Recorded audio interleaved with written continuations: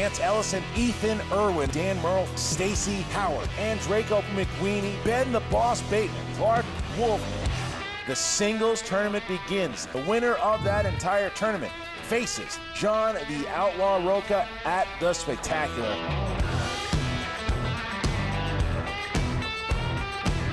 What a battle we're in for.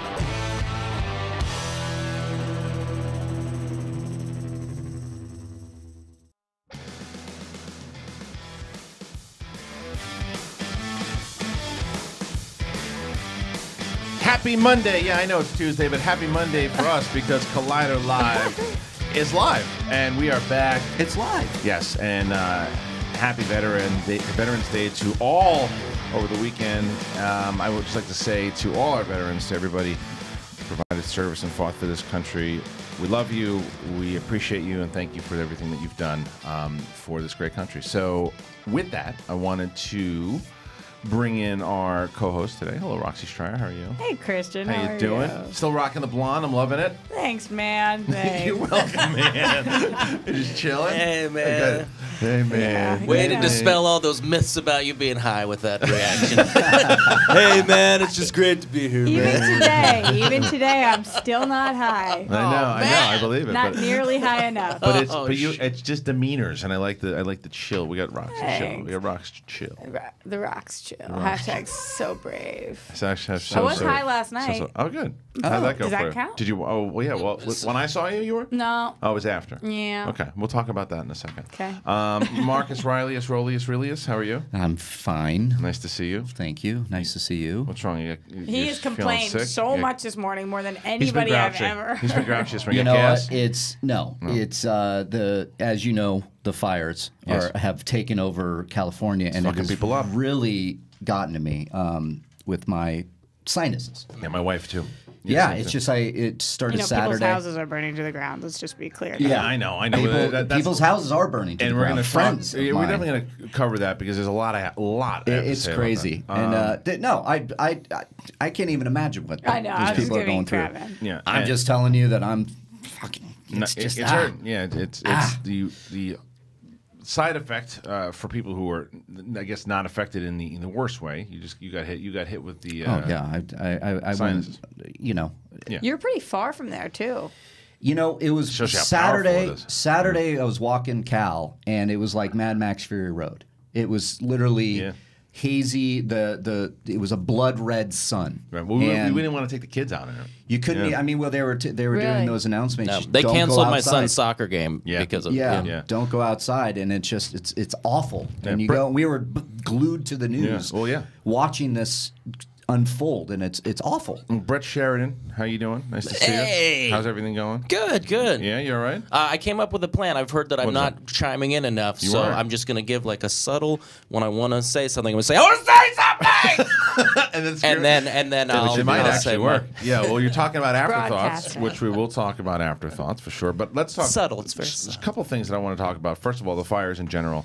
The worst fires in California's history. Mm-hmm. And there was a good friend of mine, Frank Kramer, who does the Heidi and Frank show. If you watched 101, you saw my interview with Heidi Hamilton. Her broadcast partner, Frank Kramer, lost his house. Many people, many families lost homes. There were, I think, 30, maybe more casualties. It was absolutely horrible with things that were going on. And I'm not normally, I don't like to take political thoughts to the air. I don't like to take political thoughts to Twitter, especially on social media. Just not something. I don't disparage anybody who's done it. I think that you want to use your social media for politics, whatever it is. That's on you, and you have the right to do it. That's what it's there for a lot of people. Not something I choose to do. However, I just thought, and this has nothing to do with right or left. I thought it as far as being a decent human being, was that the president was being a dickbag.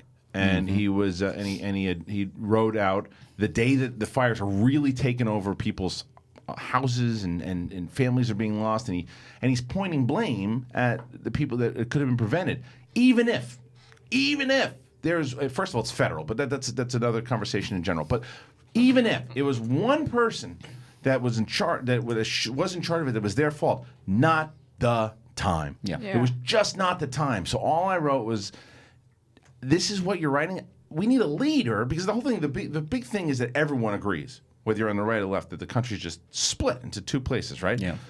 So the whole thing is that wouldn't you at that point, he did it later on, but wouldn't you at that point? I thought that was so funny. Later on, after he caught a lot of crap. As if he hadn't tweeted the first thing, just tweeted another thing like, by the way, we're here for you guys. We hope everybody's okay. That's the first thing as a leader that should have been. Like right. Take your funding. Right. And so and for the most part, and you know, a credit to a lot of his supporters too, were in agreement. A lot of people. There were two particular people though. And one guy who claims to be a big fan of the show, but saying that I wasn't acting the way that I normally do because I have to see it. I have to see it this way. The president is saying what's wrong and should be pointed out. If you think that, then you are not a decent human. You just are not a decent human. Thing, if that is the thing that at that point that you think that that's what he should be tweeting, and the president, people are dying. He caught a lot of flack for it, as he should, from all sides. It just was not the time to do it, and it was just. And that all ties into other stuff, that there was just so much that was going on. I went to dinner with my family on Saturday night, and they had only contained 10%. I think it's like a 40 now. These are serious things, and what we need is for everyone to go support. Like if there's a hurricane, if there's an earthquake, if there's anything along those lines, any leader, no matter where you should say, whatever we can do, how to help your fellow countrymen, whatever, not just America, anywhere. Not even just the people, the animals. Everything, right. So, but it was just so. Again, I don't take to politics on social media. That one really bothered me. You know what though? Really this is what I'm figuring out more and more. I'll tweet something that I don't think is necessarily political, but it's political. Right. Like to me, human rights issues are not. I'm not tweeting.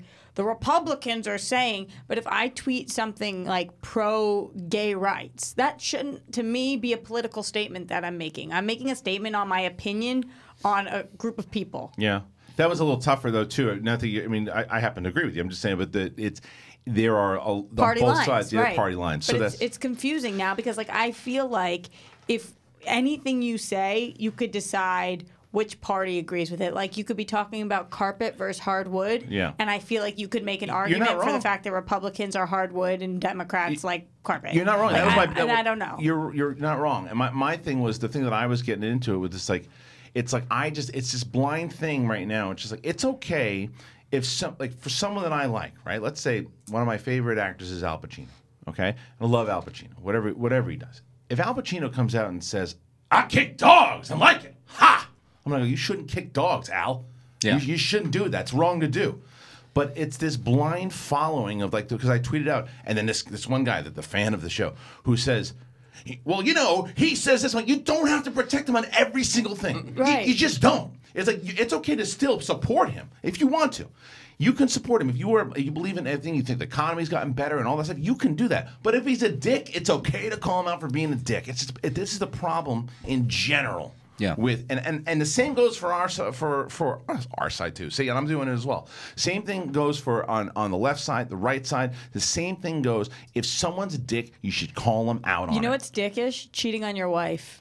Right. That's dickish. Right. Sorry, Clinton. Big fan of you as president. What a douche. Super dickish. Right. And totally lying about it. And he was a liar. He was lying. He was a full-on liar. I'm not going to sit there and be like, because he's a Democrat, say, but it's okay, though. And that's a really fucked up thing to do. Yes, and I think Hillary Clinton is super dishonest, and I think she can't be trusted. But, I still voted for her. But if that's your argument for defending Trump is that Clinton did it, then you're a dickbag. Well, that's what I mean. That always comes up with you guys, where were you when Clinton? I think the whole. I'm not. My thing is too. I just think the whole system is a shitbox. Yeah. No. I think it's a whole big shitbox. Can I chime in real quick? Yes, sir. Just like a streamline of peace for everything.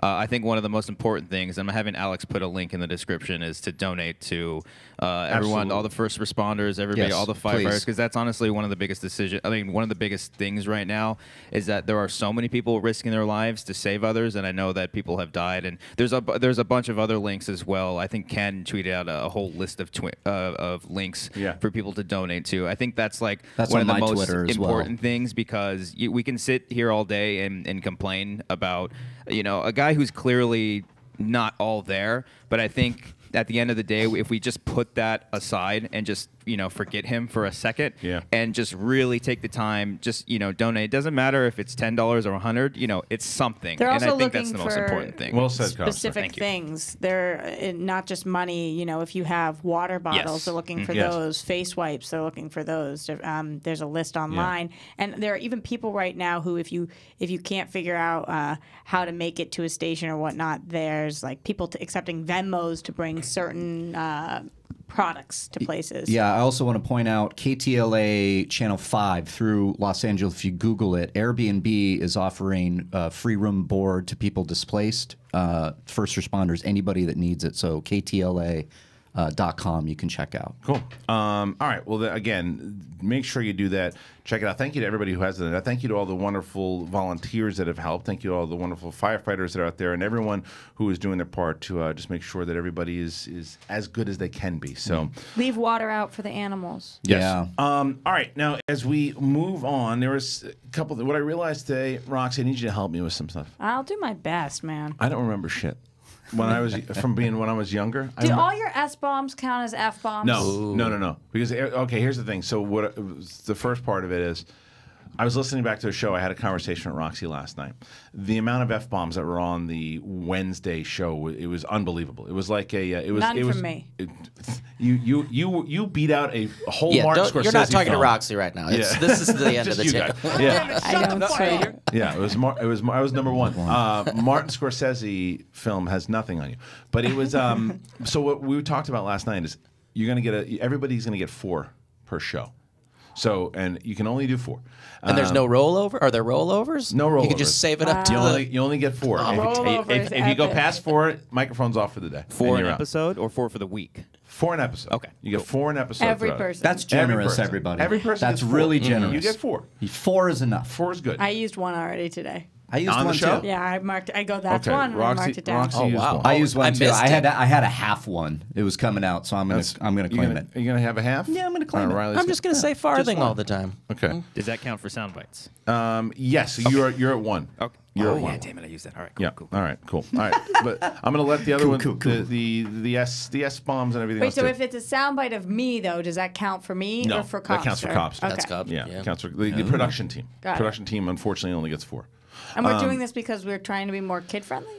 I think that we can. No, that's not the case because otherwise we just cut it out altogether. I think because when I was listening to that conversation with the alien conversation, which was a great conversation, alien.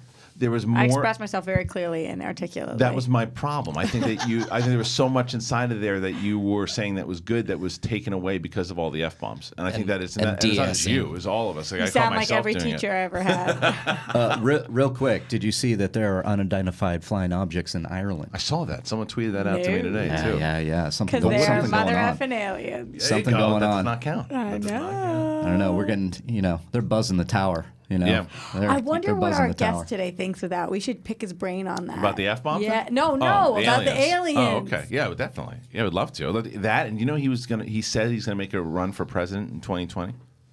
Did he really? I didn't hear that, but he is very politically active. Oh, He yeah. goes on We're talking MSNBC about and all the that. great Ron Perlman, who will be in at 11:30. If you guys did not know that already, yeah, Ron Perlman will be. I love him. He's great. I mean, come on. I know. He's great. He's I the can't best. wait. I can't wait to sit down and talk with him and just kind of, like you said, pick his brain. But On aliens. I was dropping my kid off today, and I was thinking, she's 7, and I was like, all the things, remembering like how much we had just a nice day yesterday. I was like, gosh, hopefully she'll take these memories, remember all this stuff. And I was like, hope better than me. I can't remember anything from when I was younger. And my wife says it's because I blocked a lot of stuff out, but I don't remember anything. And it's like this certain You blocked thing. a lot out because they were. Well, my parents are divorced. I, don't really have I don't have a lot of good memories of my parents together. All that Yeah. kind of stuff too. I know And how don't- that goes. I don't think about that. I don't ever think about it. So it's like I remember some things, but I don't really. If I try to chime back into memories from up till I was 10, can't do it. Seriously, can't access 10? it. Around 10, that, wow. I can't access a lot of it. If Real. you ask me, there's certain things I remember going to Yankee games with my dad. Remember certain things, but I don't really remember much. I have one memory of my parents Together? being cool. Yeah. And it was like he was on his way to work and they kissed once. And I'm glad I have that one. How old were you? I was 10 when they got divorced. Yeah, same age. Same age. Yeah. So I just don't remember, and I also, and it's that I don't even know if it stretches back to 10. I tell this story all the time. I walked was looking at something hanging in my house just like last year, and I said my wife, I go, "That's amazing. When did you put that up?" She's like, 2 years ago.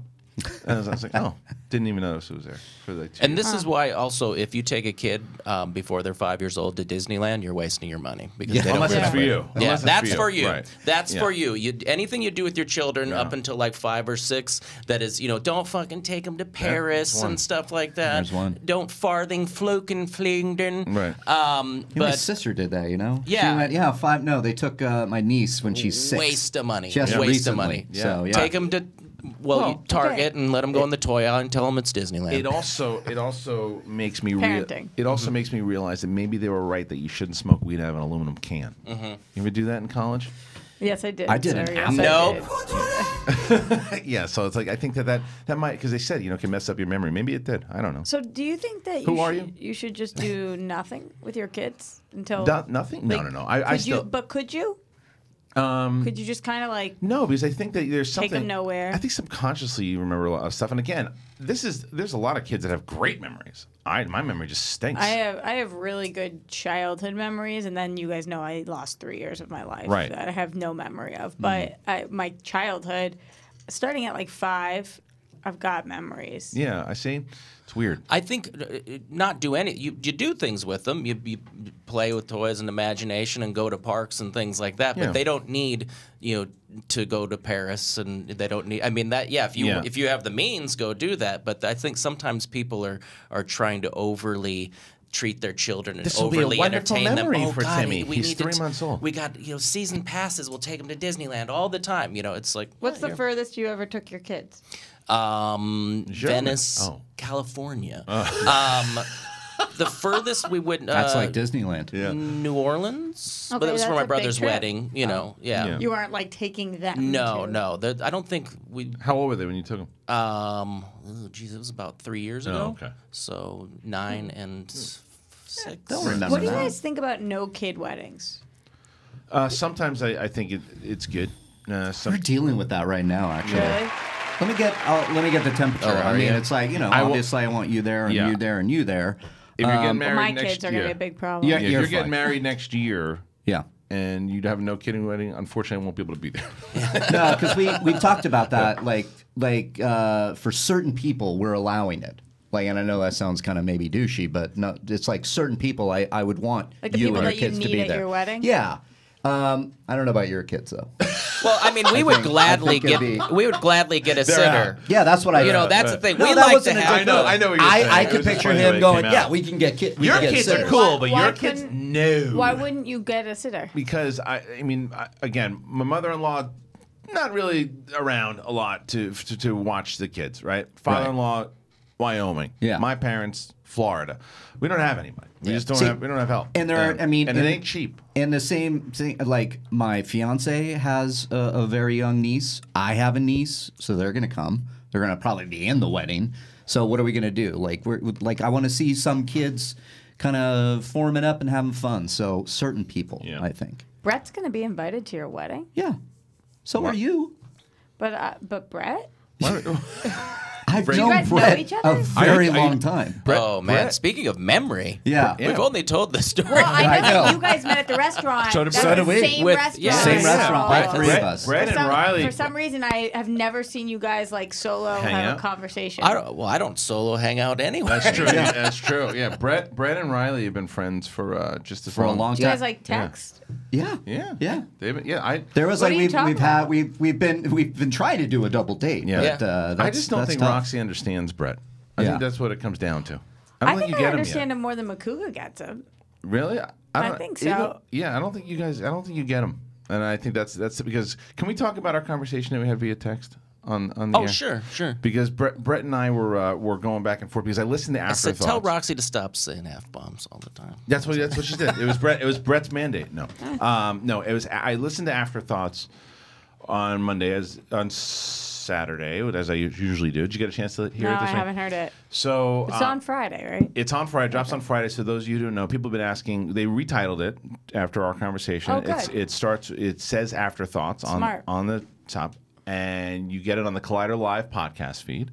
That's where you should go and listen to it. It's a great recap. And they had this whole segment on Brett. They didn't think Brett was chiming in enough and that he was kind of not being himself. And so I texted him out. I said, listen to Afterthoughts. And he wrote me back, and he's like, yeah, I've kind of felt the same way. And it's just been last week. Wasn't that fun for you last week? You just felt that I was feeling like I was trying to get back in the groove, and everybody has built up a rapport, and trying to chime in sometimes is like, well, you guys have all touched on everything. I don't need to. To which I said, well, that's your point of view is going to be very different from everybody else's, and I think that's why I was like, he's like, I would rather be sitting at the table than in the back in that corner. I said, I don't disagree with you. I think that corner just kind of silences everybody. So I said, move up to the table and have more conversations. And I think that one of the things too he said is that you guys just don't know each other yet. You just don't know each other well enough yet too, because you and I have known each other now 4 years. Reilly, and the same thing too. We have a good. One thing is that I've noticed, even when we go to screenings together, you and I, it's like people are like, oh, I think it was with Sam. Sam's like, Sam Basher. Sam Basher. He goes, oh, I see why you guys do a show together. Yeah, because of that, which we should talk about. Which was the first one? Yeah, Instant Family. No, we can't talk about the Instant Family. cup holder situation. Oh, the cup holder situation. Let's get their point. We're not gonna tell you whose point of view this was, and I want to see. I'll paint it very bipartisan. I don't think you're going to paint it bipartisan. I promise you I will. I promise you. I don't think you're capable of it because what you believe is the truth. Well, I'm going to tell you this, and I'll pitch it. I'm going to pitch it. I'm going to pitch it. And you guys tell me. All right. Okay. All right. So there are, when you sit down in the ArcLight movie theater, there are 2 cup holders. Yeah. Right on the sides. Do you believe that the right-hand side is for the person sitting down, or is the person supposed to get both? Both of them. That they have the 2 things because of the way it stretches. Told us so poorly but wait, already. just wait. The way that it stretches down. Do you believe that each person should be able to have 2 things? Because it should sit at the very end. You know what I'm saying? There's a cup holder on the right. There's a cup holder on the left. Are you kidding me right now? Just wait. Let's ask. What do you guys think? Do you think that the person should be able to have 1 drink that goes in the side, or should they be able to have 2 drinks that goes into the side? Well, the first thing I ask is who has 2 drinks? Yeah. Well, I'm just saying. Like one person with 2 drinks. If somebody had 2 drinks, if they did have 2 drinks, would it be okay to say, okay, listen, I have 2. It's made for 2, so I'm going to put can number 1 here, and then I'm going to put can number 2 here, or is it just designated to have 1 side there? I've never heard a worse telling of a story. I think it's pretty clear. Was that clear enough? It's clear. It's a little. I think. It's leading towards the person with the 2 drinks is in the wrong. You think so? Thank you. Now, can I chime in? You're Can taking. Why was that? I thought I chime in? paid No, you did not. You did not. Can I chime in? Here's the deal. It's for 1 fucking place. Here's the deal. man! Here's the deal. That's one right there. Here's the deal. All right. Kristian said everybody knows you get your cup holder on the right. That's not something I've ever been told before.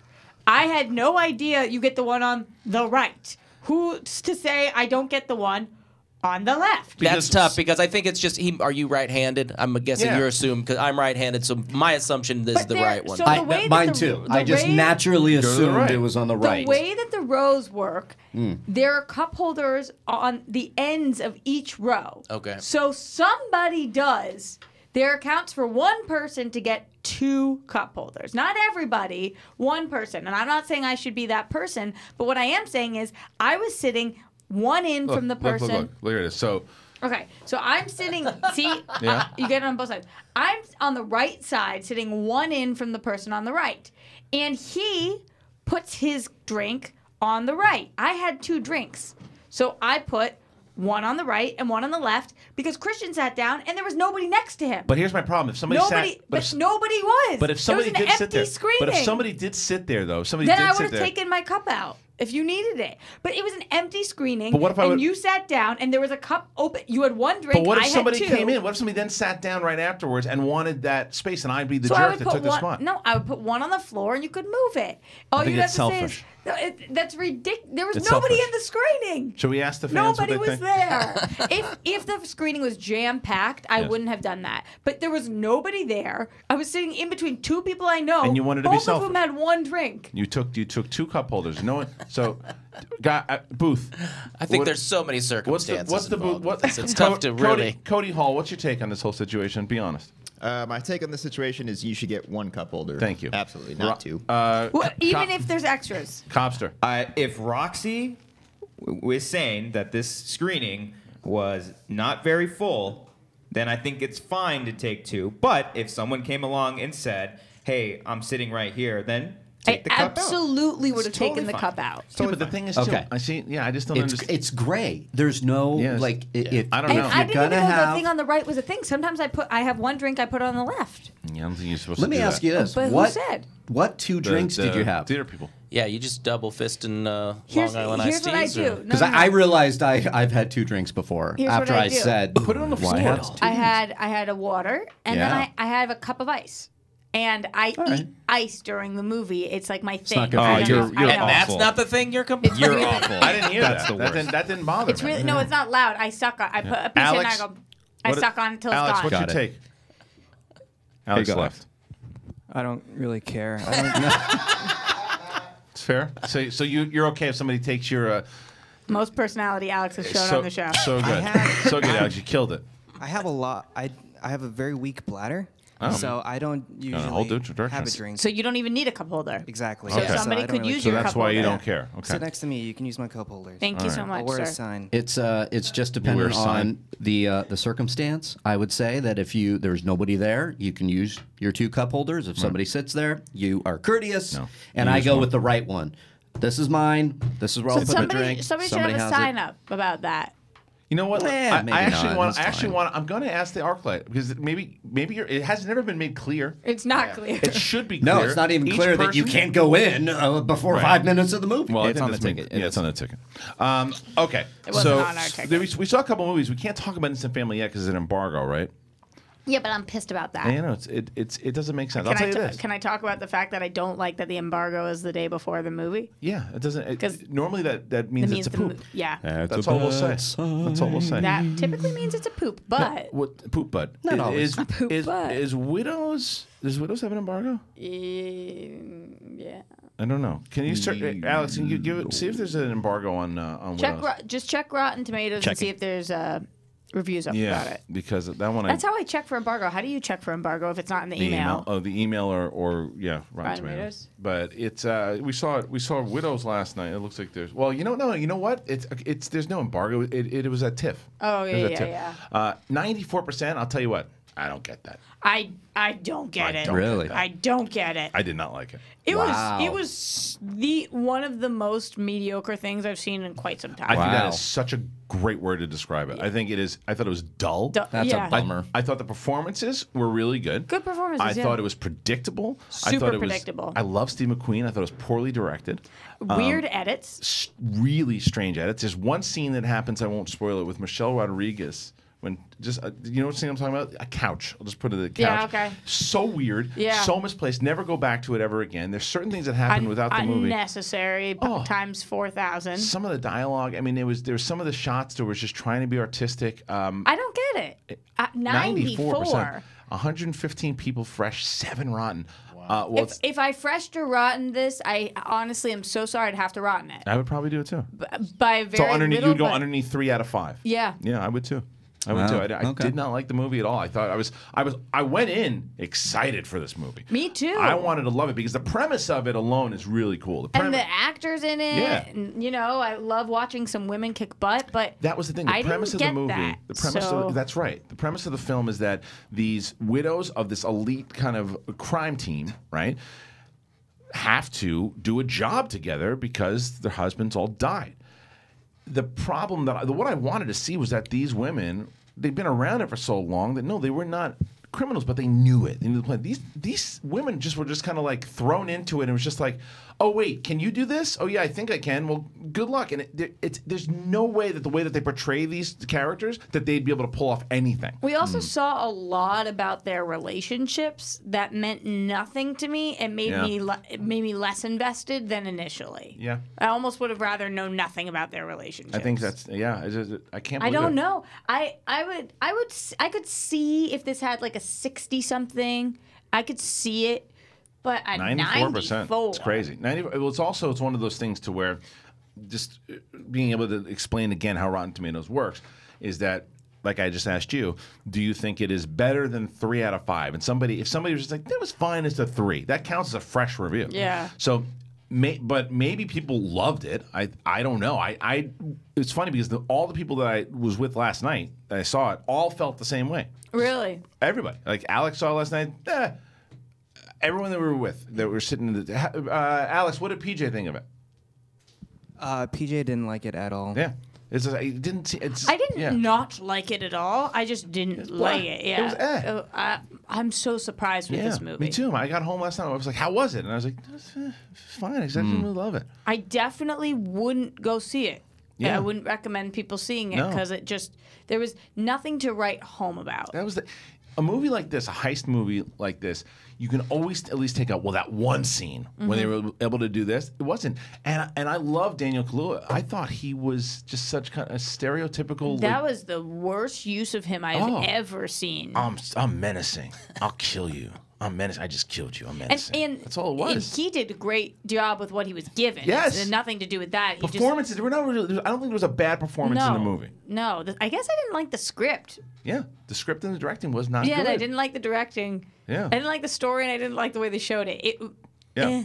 So it wasn't good. It just wasn't. It wasn't a stinker. It wasn't the worst thing I've ever seen. Just wasn't good. I think because of who's involved and because of this 94%, I was expecting Oscar caliber, maybe great heist movie. Heat, right? That's what I was thinking. Maybe like Heat. Love Heat. And I was hoping for like the female version of Heat. And it was not that. So the San Francisco Chronicle, the one thing that stood out to me, it says Widows as an unimportant movie.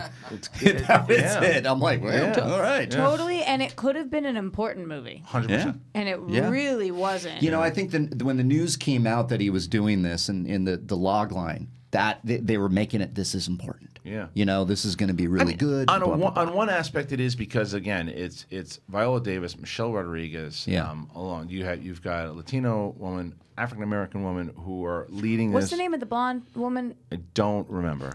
I was very impressed by her. Yeah. But you look at those two particular women, 2 women of color leading this heist movie, and it is very important. And they're both great in it. They're both great in it, and the director, another director person of color. So I was like, this could be very important. It's an unimportant movie as far as the story goes, as far as like what it could be. I just thought it was a letdown. But anyway, what do we know? Going into this, it had everything going for it. Yeah. Like I was just so excited. Yeah. So it just didn't work for us. But it seems like 94%. What the hell do we know? Yeah. What the hell do I know? 94. Exactly. Yeah. That's really high. I know that. One of the things. So what time is it right now? Do we have game time? It's 10:33. Are we doing a game? No, I want to talk about this. Just like game time. Yeah, there's some news that we have to talk about. But games. one of the things we didn't get a chance to talk about, at least I didn't, on Collider Jedi Council. Some fans tease on it that maybe Lucasfilm and Disney likes to announce big news right after Jedi Council goes off the air, because they announced. We had this whole conversation on Thursday about what a user had sent in a question about.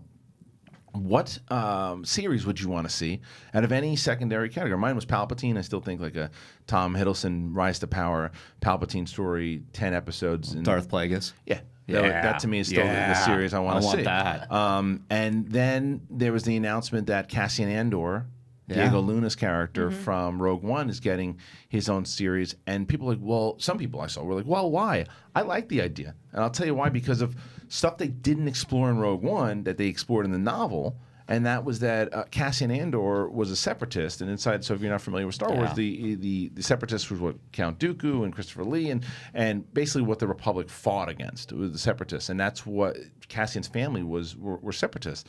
If they cover some of that stuff, because it's before the events of Rogue One, leading up to how he got involved in the Rebel Alliance and all that. It could go dark. This is the making of the Rebel Alliance. I mean, it's like it's already not fully formed. Well, pretty much fully formed in Rogue One. So if you're going back with him, why is he a part of this separatist? Yeah. When did he change over? This is a chance to get some prequel love in there, get some prequel kind of looks. You can throw Rebels in there too. Rebels. Yeah. I mean, we saw, but for animated, I get it when not a lot of people check it out. But for this will get a lot of eyes. People will go in there and want to see this. Are you guys finding that people who don't want this are people who didn't like Rogue One? I don't know. I didn't really see any people not. Yeah, I wanting didn't see a ton of it. Just the ones that I did see was like, just because he was a secondary character. I was like, that's who you're going with, and I think that's the thing is with that character, he wasn't explored deeply, and I think that this is one of the differences. Someone asked me this morning, why have I done this big switch from like wanting to see more television than movies? Because I can get more exploration of characters. I can learn so much more. That's the great part about TV. Yeah, I get 10 episodes to figure out who this guy was, and some great stuff to further the lore of Star Wars. And I think that if someone said to me right now, you only could have Star Wars TV shows in this way, I'm so glad, because I was always scared about it when I heard like ABC was going to do it. I would not want ABC to do it, but a streaming service to where they're going to dump the kind of money they are, like Mandalorian style. If someone said to me, you can only get those types of TV series from now on, or movies, I'm taking TV series all day long. Because, perfect example, Mark Fernandez tweeted out today, "Dear Disney and Lucasfilm, we want an Obi-Wan movie." I said, F that, I want an Obi-Wan series. If you're going to give Loki a series, which I'm cool with, give Obi-Wan 10 episodes. Tell me all the stuff that happened throughout the time of Revenge of the Sith into now, and Ewan McGregor will come back. He's done TV, did Fargo, he'd do some stuff. Get him back in, make that a series, and that's a way more people, more subscribers. I'm in for that. I'm not ready to go there yet until I see the goods. Fair. I want to see The Mandalorian. Everything looks great on paper. You got Taika Waititi coming in. You got Dave Filoni directing the pilot. These are all good things. But I want to see it. Yeah. I want to see how deep are we going? Is it going to be a little dark? Is it going to be a little gritty? Or is it going to be, very accessible to the masses? Once I see that, I love the idea of an Obi-Wan TV series, but I also love the idea of a trilogy or a movie just to see. But we know that we're on hold. Even if you get a movie, right? So that's 6 hours, right? That's only trilogy. Yeah, it's 6 episodes as opposed to 10. You still leave 4 more out there that you really, if you had him, I wouldn't want him to do it in the cheap version. I'd want him to do the same thing they're doing with Mandalorian, like 100 million plus. Yeah, and the reason I always want to go for Obi-Wan, I kind of want a movie more because the character is huge. The implications of the story are huge. Big screen, that's what I like. Yeah. But Mandalorian comes out and slam dunks it. Yeah. Just home run, all the sports analogies you want. Then I'll be probably on more of your end. Yeah, I just think that as far as the goods, I think that they've shown the goods again when I showed Stranger Things, Ozark, Game of Thrones, first 3 seasons of Walking Dead. Like, you can really do some great stuff on TV. So, anyway, what say you guys out there, whether you're watching on the replay or whether you're watching live? What do you think? Do you guys think that they should do an Obi-Wan series, or should they do an Obi-Wan movie, or should they just leave it alone altogether? What other series do you want to see, and do you like the Cassian Andor stuff? Go ahead and comment. Let us know what you guys think. What ended up happening to Scarlet Witch?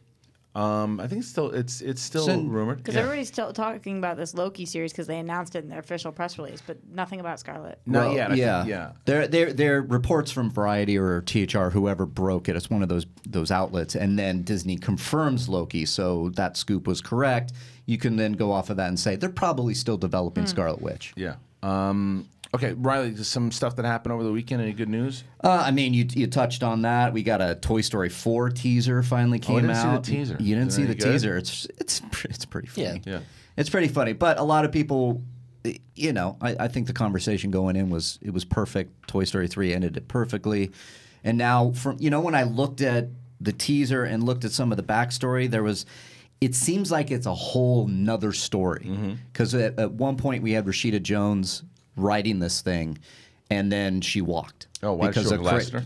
Yeah, it wasn't necessarily Lasseter. Okay. There was that rumor that he was like inappropriate, and she's like, no. It's a different culture there at Pixar that I don't want to be a part of right now, so I'm stepping away. It's more creative differences. And it was at one point going to be Woody finding Bo Peep and that romantic comedy kind of vibe for this.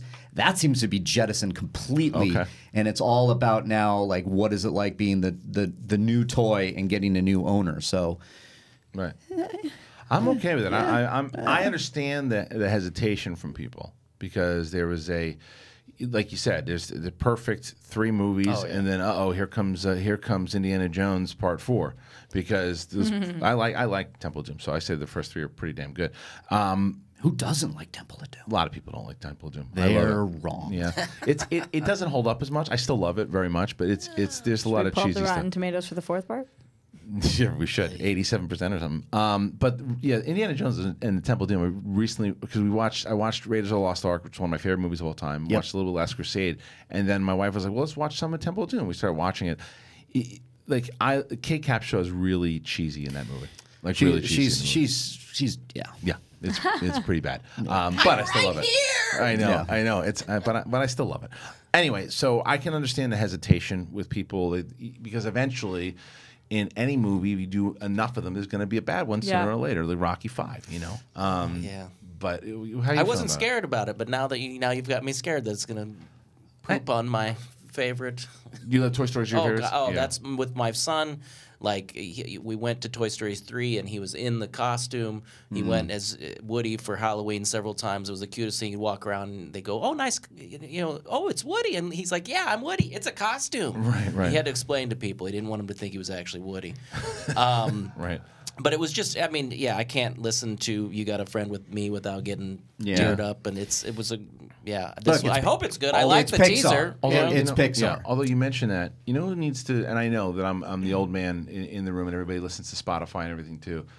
I'm starting to get on the wavelength. Pandora stinks. I'm on Pandora too, and I just am so over it. It stinks. Oh, I'm so Spotify. Do you pay for it? I think so. I don't, and I get the same sweater commercial every 13 seconds. I do pay for it because I don't get commercials. Oh, if you're going to pay for one, pay for Spotify. Yeah. I have to because Pandora stinks, and I'll tell you why it stinks. My youngest, she's a little over a year, loves music. Just does the dance. It's like in the middle. What kind of things do you play for her? Like Sesame Street, Pandora, right? And just like so, all these kids' music will play, but it's the same shit. If I gotta hear that Jason Segel Muppet song one more time, I got the hold on in my hands. Everybody's perfect. It plays all the time. After every like 7 songs, it's like there's so many kids songs out there. Why? Like, how does that work?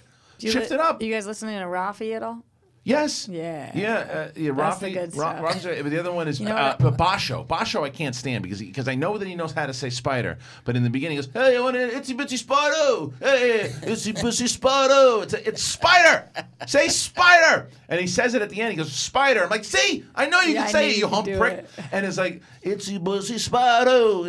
It drives me crazy. And I got to hear that numbnuts every like 4 or 5 songs. You think he's doing it on purpose? Yes. He's like, I mean, he's just probably, to annoy Christian. He's probably from the city or something too. But it's like the one thing is if that's the way you say it, I grew up there. I understand it. But then at the end you say spider. But you clearly can say it. You clearly can say it.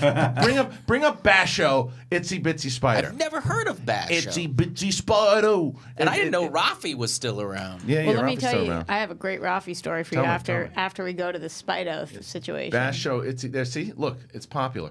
That's it. Basho and Friends original. Listen to the beginning of it as we get to the commercial. Oh boy. That's Tiffany Haddish. Tiffany Haddish is everywhere. Yeah, she is. Okay, here we go. You turn it up. Okay. Now listen to the way he says spider. Hey, you guys know 1 about a million little spider? views. The itsy bitsy spider? Says it normal. Yo, he's a friend of mine. Watch. I want to tell you a little story about this spider, about how he Now he doesn't let said the so far rain get him down. far so good. You want to sing with me? Come on. Did he change his name? Did he wait? The itsy bitsy spider went up the water spout. Wait. Down came the This is rain not the one. and washed the spider out. Spider. Out came the sun and I didn't tell you, this is awful. rain. So the itsy bitsy spider, he went Spider. up the spout. I hear what you're Boy, saying. when I have kids, I'm going to not tell my kids, Spider. I'm like, this is awful. You want to listen to this? But the It's thing not is, the one. Spido, though. This Spider. is a different version. Oh, God, this is brutal. But yeah, but my daughter dances to it, and like all right, we can turn it off. See, but now what did you say? Stop it. You did that. Blake didn't never listen to any of that. He listened. He was a Black Keys fan when he was a kid. Like he didn't. I tried. He listened to rock. She loses interest. She loses interest. She likes that. She loves Elmo. I avoided a lot of these. But the thing is, it just repeats. So I was like, so Spotify has a better list. Yeah, then there's lots of great playlists on there. Gotta do it. And yeah, I mean, I put together like new music and stuff, and then you pick it's the same kind of thing, but I think they have a bigger catalog. I mean, it's terrible. I mean, it's just I awful. love Spotify. Yeah. Well, speaking of Spotify, by the way, so I know that the boys at Afterthoughts were asking about how come we can't get on Spotify because our guest Jordan Harbinger last week is on Podcast One, is on Spotify. Spotify. So I was like, that's a great question. So we're working on getting our shows on Spotify now too. So that's something to look forward to. Let you guys know that's going to happen. All right, what else is going on, Reilly? Anything good? You don't want my Rafi story? Of course I want your Rafi story. Tell me. What happened? The spider. I forgot about the spider. Yeah, what happened? Oh, what happened in the story? I don't remember. Rafi tells kids, sings kids Banana phone. Yes. Ring, ring. Yeah, also the 8. Was it the monkeys? The 5 little monkeys jumping on the bed. Yeah. Yeah. Okay. So we loved Rafi as a kid, my brother and I, and so it was the first concert my parents ever took us to. We went to tons of concerts. My dad was in the rock and roll business, and obviously he wasn't going to take us to those. So, but anything we could go to, and so we went, and we were like really up and close to the stage. I was like 2 years old, and in the middle of the show, I turned over to my brother, and I. How old were you? 2? I was like 2. Jeez. And I reached into his mouth, and I ripped out. Oh boy. His what's that called? Your uvula? What the? And I ripped it right out. What are you, Dalton from Roadhouse? Oh my God! Did you try to eat I it? reached in and I grabbed it. We had to rush to the emergency room. God. But they had to like That is stitch. violent. Yeah, it was really, really unbelievable. How much older is your brother than you? He's 3. He's 2 years older, so he's like You're 4. looking kick into the Yeah, I street. might have been 3. He might have been 5. But like Jeez. reached right in. Brutal. And that was the start of my. You were my vicious. Sounds like You're a it's the vicious creature. worst. That, my like- parents were like, Yeah. "What the actual F I is had this child?" this thing, right? Yeah. Yeah. No, the dangler. No, not the thing here. The Uh-huh. uvula. Oh, that in the pack. Yeah. Oh, you're The brutal. Dangling That the one I punching had- bag. I had a store in Vegas. My wife will get mad at me, but I don't care. When I was in Vegas, I care. there was some girl I was kissing, and she Kissing, yeah. sucked this thing out like to hurt me. What do you mean? Like the bottom of it, like pulled on it so Wait, hard. how did she get to That's the bottom of your tongue? I don't know what she did, but it hurt. It ripped, and it was hurt for like 3 weeks. Like I was cut. I don't even understand how somebody would get there. I don't know what she did, but whatever it did, it hurt. But yeah, Like it she was. suctioned it? She was doing something, and at first I was like, "Oh, this is cool. That's horrible. Whatever you're doing." And I literally pushed her. I was like, "Ow!" And she like laughed. I'm like, "You are vicious. You're an evil person." Wow. Like, yeah, I remember that. It was in Vegas, and that brought me back to it. She didn't reach into my mouth and try to rip it out like my own apparently sibling. Yeah. Yes, Well, but sometimes you see something dangling, You you just just wanted gotta to- grab it. well, I'm gonna ignore that one. Okay, so anything else, Reilly? Yeah, there's Game of Thrones. Oh yes, It is. It has been announced. Oh. April. April. Yeah, well, that was another thing we talked about on Jedi Council was Yeah. that I thought April was going to be the target date. I was right because That's where it started, right? Well, yeah, because Benioff and Weiss, who were also involved in doing some more Star Wars projects, and they haven't announced anything except the fact they're going to start working on it after Game of Thrones is done, right? Yeah. And what I got by that is as soon as they're done wrapping, shooting, and once the first episode kind of goes up, and I go, well, then what I would guess, this is not confirmed, but I was going to guess that April would be where Game of Thrones debuts, and then in Chicago at Star Wars Celebration, we get more information on their actual series of movies from Star Wars, because then it wraps. We've been working on it. Here's when it's going to come out. This is what it is, and then you have a big story for Star Wars Celebration. But I mean, I might be wrong. What do you think?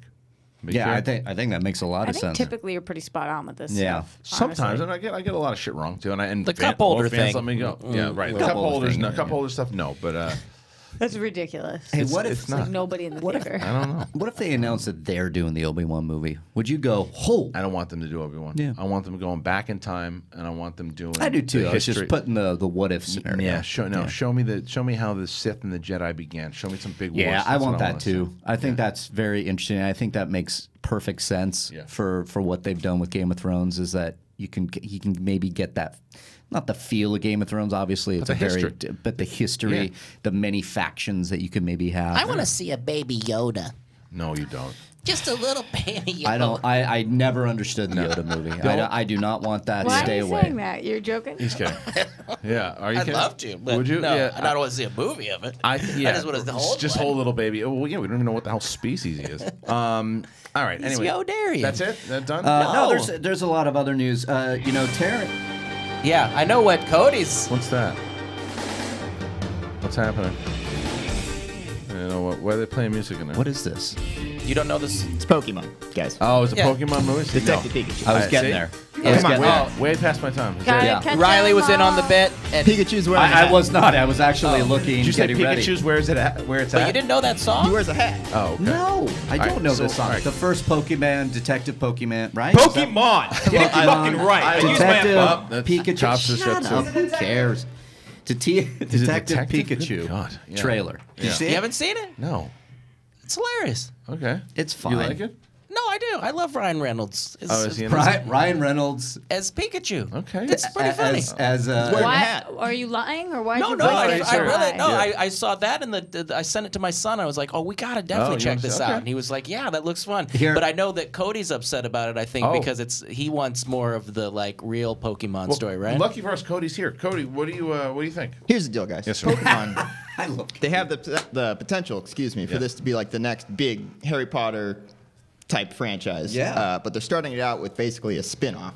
Oh. So I'm a little upset that they're going this route. It's like if they started Star Wars with an R2-D2 movie. Oh, I see what you're saying. I see what you're saying. Why do they have the Cobbster potential to be burn. Star Wars? No, I don't know. with But fandom. It's a huge universe. I mean, I think it would be. It could Remember be how popular it was? Yeah. Yeah, but see, here's the thing, though. Like, Kristian, you don't care for it now. Let's say that this Detective Pikachu movie is a hit. You take your kids, the kids love it, but then the adults love it too. There's an echo going on in there. Then, I don't know. The Get rid voice of of that. God. Yeah. But then, if this movie's good, then maybe they can do the real Pokemon story that we all really want to see. Which is what? Again, it's past. This is when you guys were growing up. I missed the Pokemon wave. I had all the I cards. did too. I was a card collector, and I don't care. I was doing stand up when it was out here. I met you when it was really bad. I remember one of the things is what the hell is Pokemon and how do we kill it? Like I didn't know what it was. Wonder if my cards are worth something. Oh yeah. Maybe You can give them to me, and I'll give them to my son. holographic not Charizard, not probably. opened.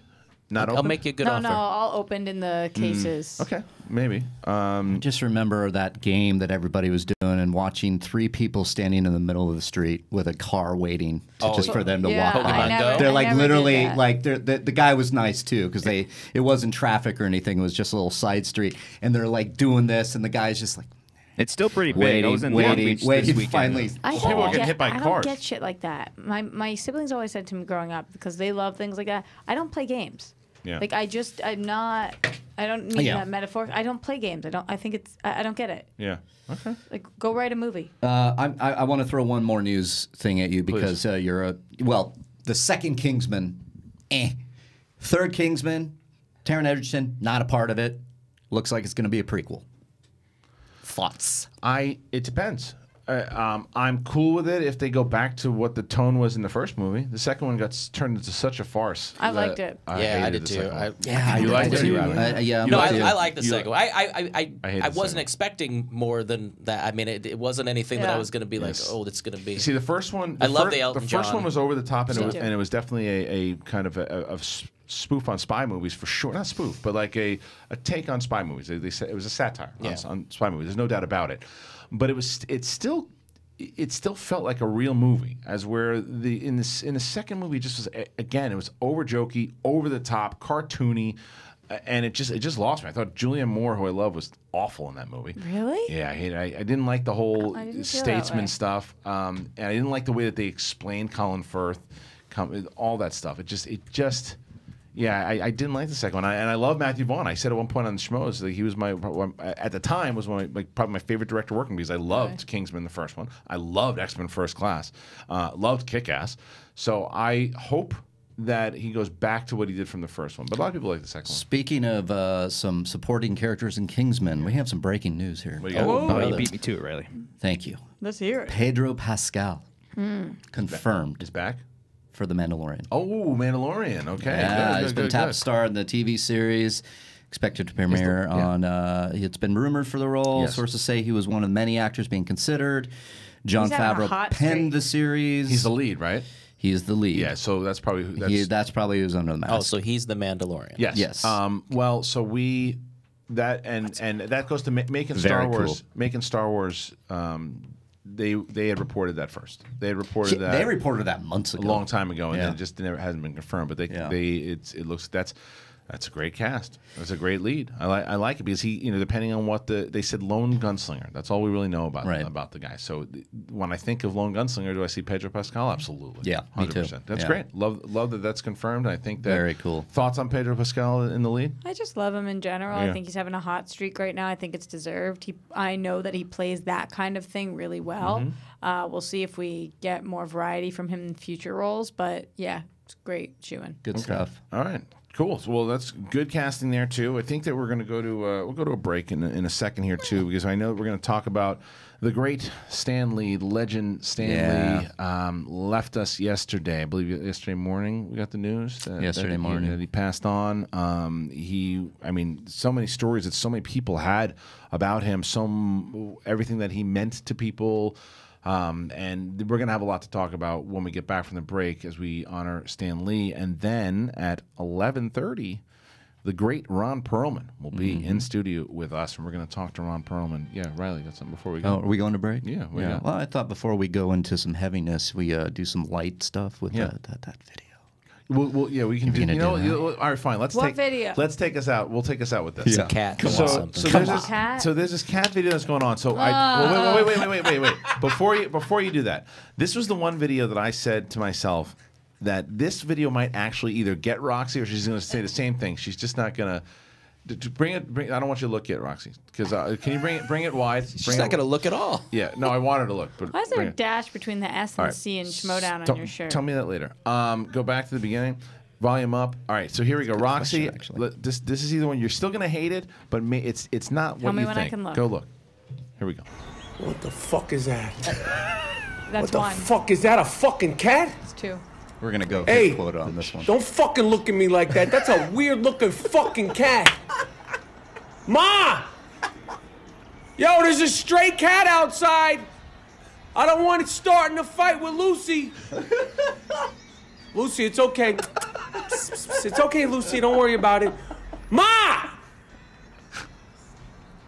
Ma, there's a weird fucking stray cat outside. It looks like grandma, the fucking thing. Hey, get the fuck out of here. I don't even know if that's a fucking cat. Blink, motherfucker. Hey, no. Guys, so that do you want to know what that cat's life has been like? Like, look at that cat. It's famous now. Look at Reilly. Reilly said the cat.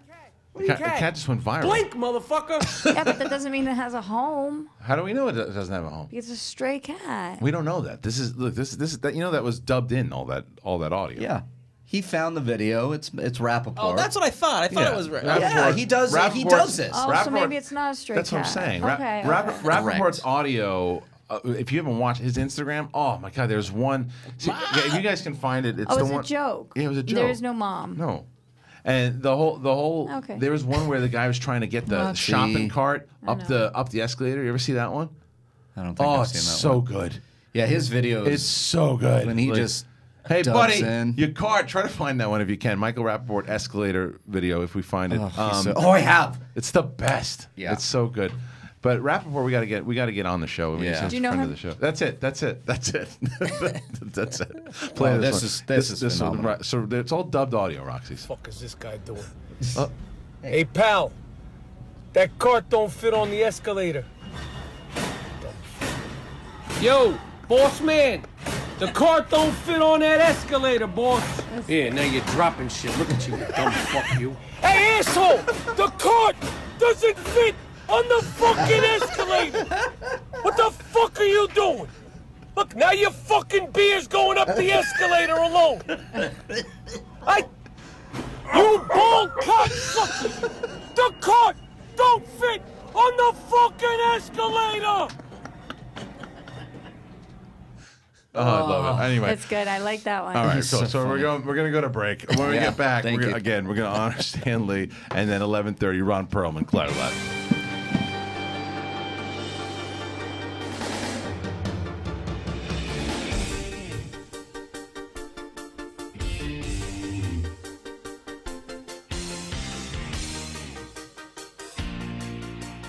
There. No, it's not late to the party. That's actually from Obi-Wan Kenobi. You didn't know that? Well, you should, and now you do. Jedi Council. What is it? It's about Star Wars, obviously. It's Jedi Council. Every week, the latest and greatest in Star Wars movie news. Myself and Ken Knapsack, that's right, the pit boss himself. We have a guest on, and we talk about everything happening in the world of Star Wars. If it's the movie news, the TV news, canon news, comic books, games. And then we take questions from you guys on Facebook and Twitter. It's a lot of fun. We've been doing it for a couple of years now. I'm still excited talking about it. The fan base is coming together again. I believe it is. I think it is. I hope it is. And we're talking Star Wars, so we'd like you. That's right. All of you. If you're not a fan of Star Wars, come on over and join us every Thursday for Collider Jedi Council here on Collider Video. And we have an Apple Podcast feed or Podcast One, wherever you want to go if you listen to podcasts. And not only do you get Collider Jedi Council every week on Thursday, The Rule of Two with Mark Fernandez and Mark Reilly, that's on every week. I believe it drops on Wednesday. It's on one of these days. It's a good show. You should listen to it. I like it. I listen to it. I haven't listened to it once. Hey guys, Ryan Satin here from ProWrestlingSheet.com. And if you're a pro wrestling fan, which I hope you are, even if it's in secret, then you should be checking out Wrestling Sheet Radio Weekly. We've got a bunch of shows in the podcast feed. We've got weekly recaps from myself and John Roca, which you guys will probably know from the Collider family. That's for Raw, that's for SmackDown. We've also got the weekly roundup of wrestling news. It's a show I host called Wrestling Sheet Radio with Jamie Iovine and Elijah Bates. And we've also got a bunch of other stuff in our YouTube channel, youtube.com/c/wrestling sheet. So check it out, subscribe, and I hope you guys dig it. Hey everyone, Mark Ellis here. You know, when I'm not trying to clone dinosaurs or drinking at my neighborhood watering hole, I am probably hosting Collider Movie Talk. It's a flagship show here at Collider. I like to say that because I'm the host of it. It's every day, almost. It's 4 days a week, which is still pretty good, above 50%. You can watch it Monday, Tuesday, Wednesday, and Thursday. 4 p.m. Los Angeles time is when we do it. It's live, so you can participate in the live chat room. Go ahead and give us your thoughts on every story we have coming because it's all the latest movie news of the day. Who did what at the box office? What horrible Redbox movies Bruce Willis signed on to? The DC, the Marvel, the Star Warses, the Lord of the Rings. Are they making new? I think it's a TV show, and we still might talk about it anyway because we love movies around here. It's myself and an expert panel of guests, including John Roca, Perry Nemiroff, Jeff Snyder, and other noted noters of note. You guys are going to love this show, and then we take your live Twitter questions at the end of the show at Collider Video. You can always use the hashtag Collider Movie Talk to get in touch with us, so subscribe right here to Collider Video. Check out Movie Talk, and check out the Collider Movie Talk podcast feed. We have a podcast feed now. You don't have to look at this handsomeness. You can just listen to it, whether you're driving to work, whether you're driving from work, or you don't have a job, but you have a basement and ears. You can listen to Collider Movie Talk's feed. You can get it at Apple Podcasts or on iTunes. You also get Mailbag. That's the show that's hosted by Perry Nemiroff a lot more professionally than I run this pirate ship. That's our weekend show where she takes your letters. I don't know if you write them or you email them. You have to ask her. And Afterthoughts, hosted by Ryan Snelling and Jay Williams. I almost said Ryan Williams and Jay Snelling. Would anybody have known the difference? I certainly would. I would have felt bad about it because I'm a nice person, and that's why I host Collider Movie Talk. Check it out in video form or on our podcast feed. What's up, Collider fans? If you are a fan of television and you want to watch a guy that looks like me and a guy named Thad Williams talk about TV every single Friday, subscribe to the Collider channel. Collider Podcast is where you can find the video. We have our own iTunes feed, hashtag at Collider TV Talk. You can find on iTunes or wherever you find your podcasts and you listen to them in your ear holes. That's where Collider TV Talk comes at you. We talk about TV news. We talk about shows we love, shows that we don't love, and most importantly, we don't read any books because TV has nothing to do with reading. We also have a show called Hypothetical Questions with myself and Roxy Striar and all kinds of reviews right here at the Collider Podcast channel and the Collider TV Talk feed. Subscribe, rate, like, tell your friends, tell all your friends and tell their friends, and before you know it, it's a pyramid scheme of television. I'm Josh Macuga. You can see Thad Williams and myself along with Roxy Striar and all the Collider personalities all the time right here on Collider TV Talk. As always, put down the book, pick up the remote. Hey everyone, I'm Scott Movie Manson. Just to let you know, if you already don't, every Friday here on Collider Video, I host a weekly film review series called Movie Review Talk. The title says it all. Every week I'm joined by two guest critics of my choice, and they're never the same. We review the new films. We pick something that's streaming that you might not know about, but is really great. And we pick a Blu-ray for something that you might have missed in theaters. It is fun. It is infectious. It is the Citizen Kane of movie review shows, and it's only right here on Collider with this guy, Scott Movie Mance, Mr. Movie Release Dates himself. Check it out every Friday at 10 a.m. Pacific, only on Collider Video.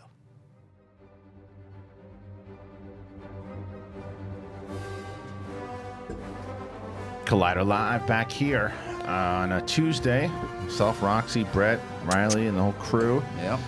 And it's funny, you hear this music, you know, from the MCU, and we all kind of collectively went, ah, man, because the great Stan Lee passed away. I believe he was 95 years old. 95 years old. 95. Lived a very long life. He had so much personality. I mean, at 95 years old, I can tell you he remembered a lot more stuff than I do at my age. And anytime you saw interviews with him and just how loved he was, and anytime he had any one of his cameos that popped up in any Marvel movie, audience would cheer, and it became like a very fun thing that the audience always looked for, and him, and you know, and you had Steve Ditko, who also passed this year.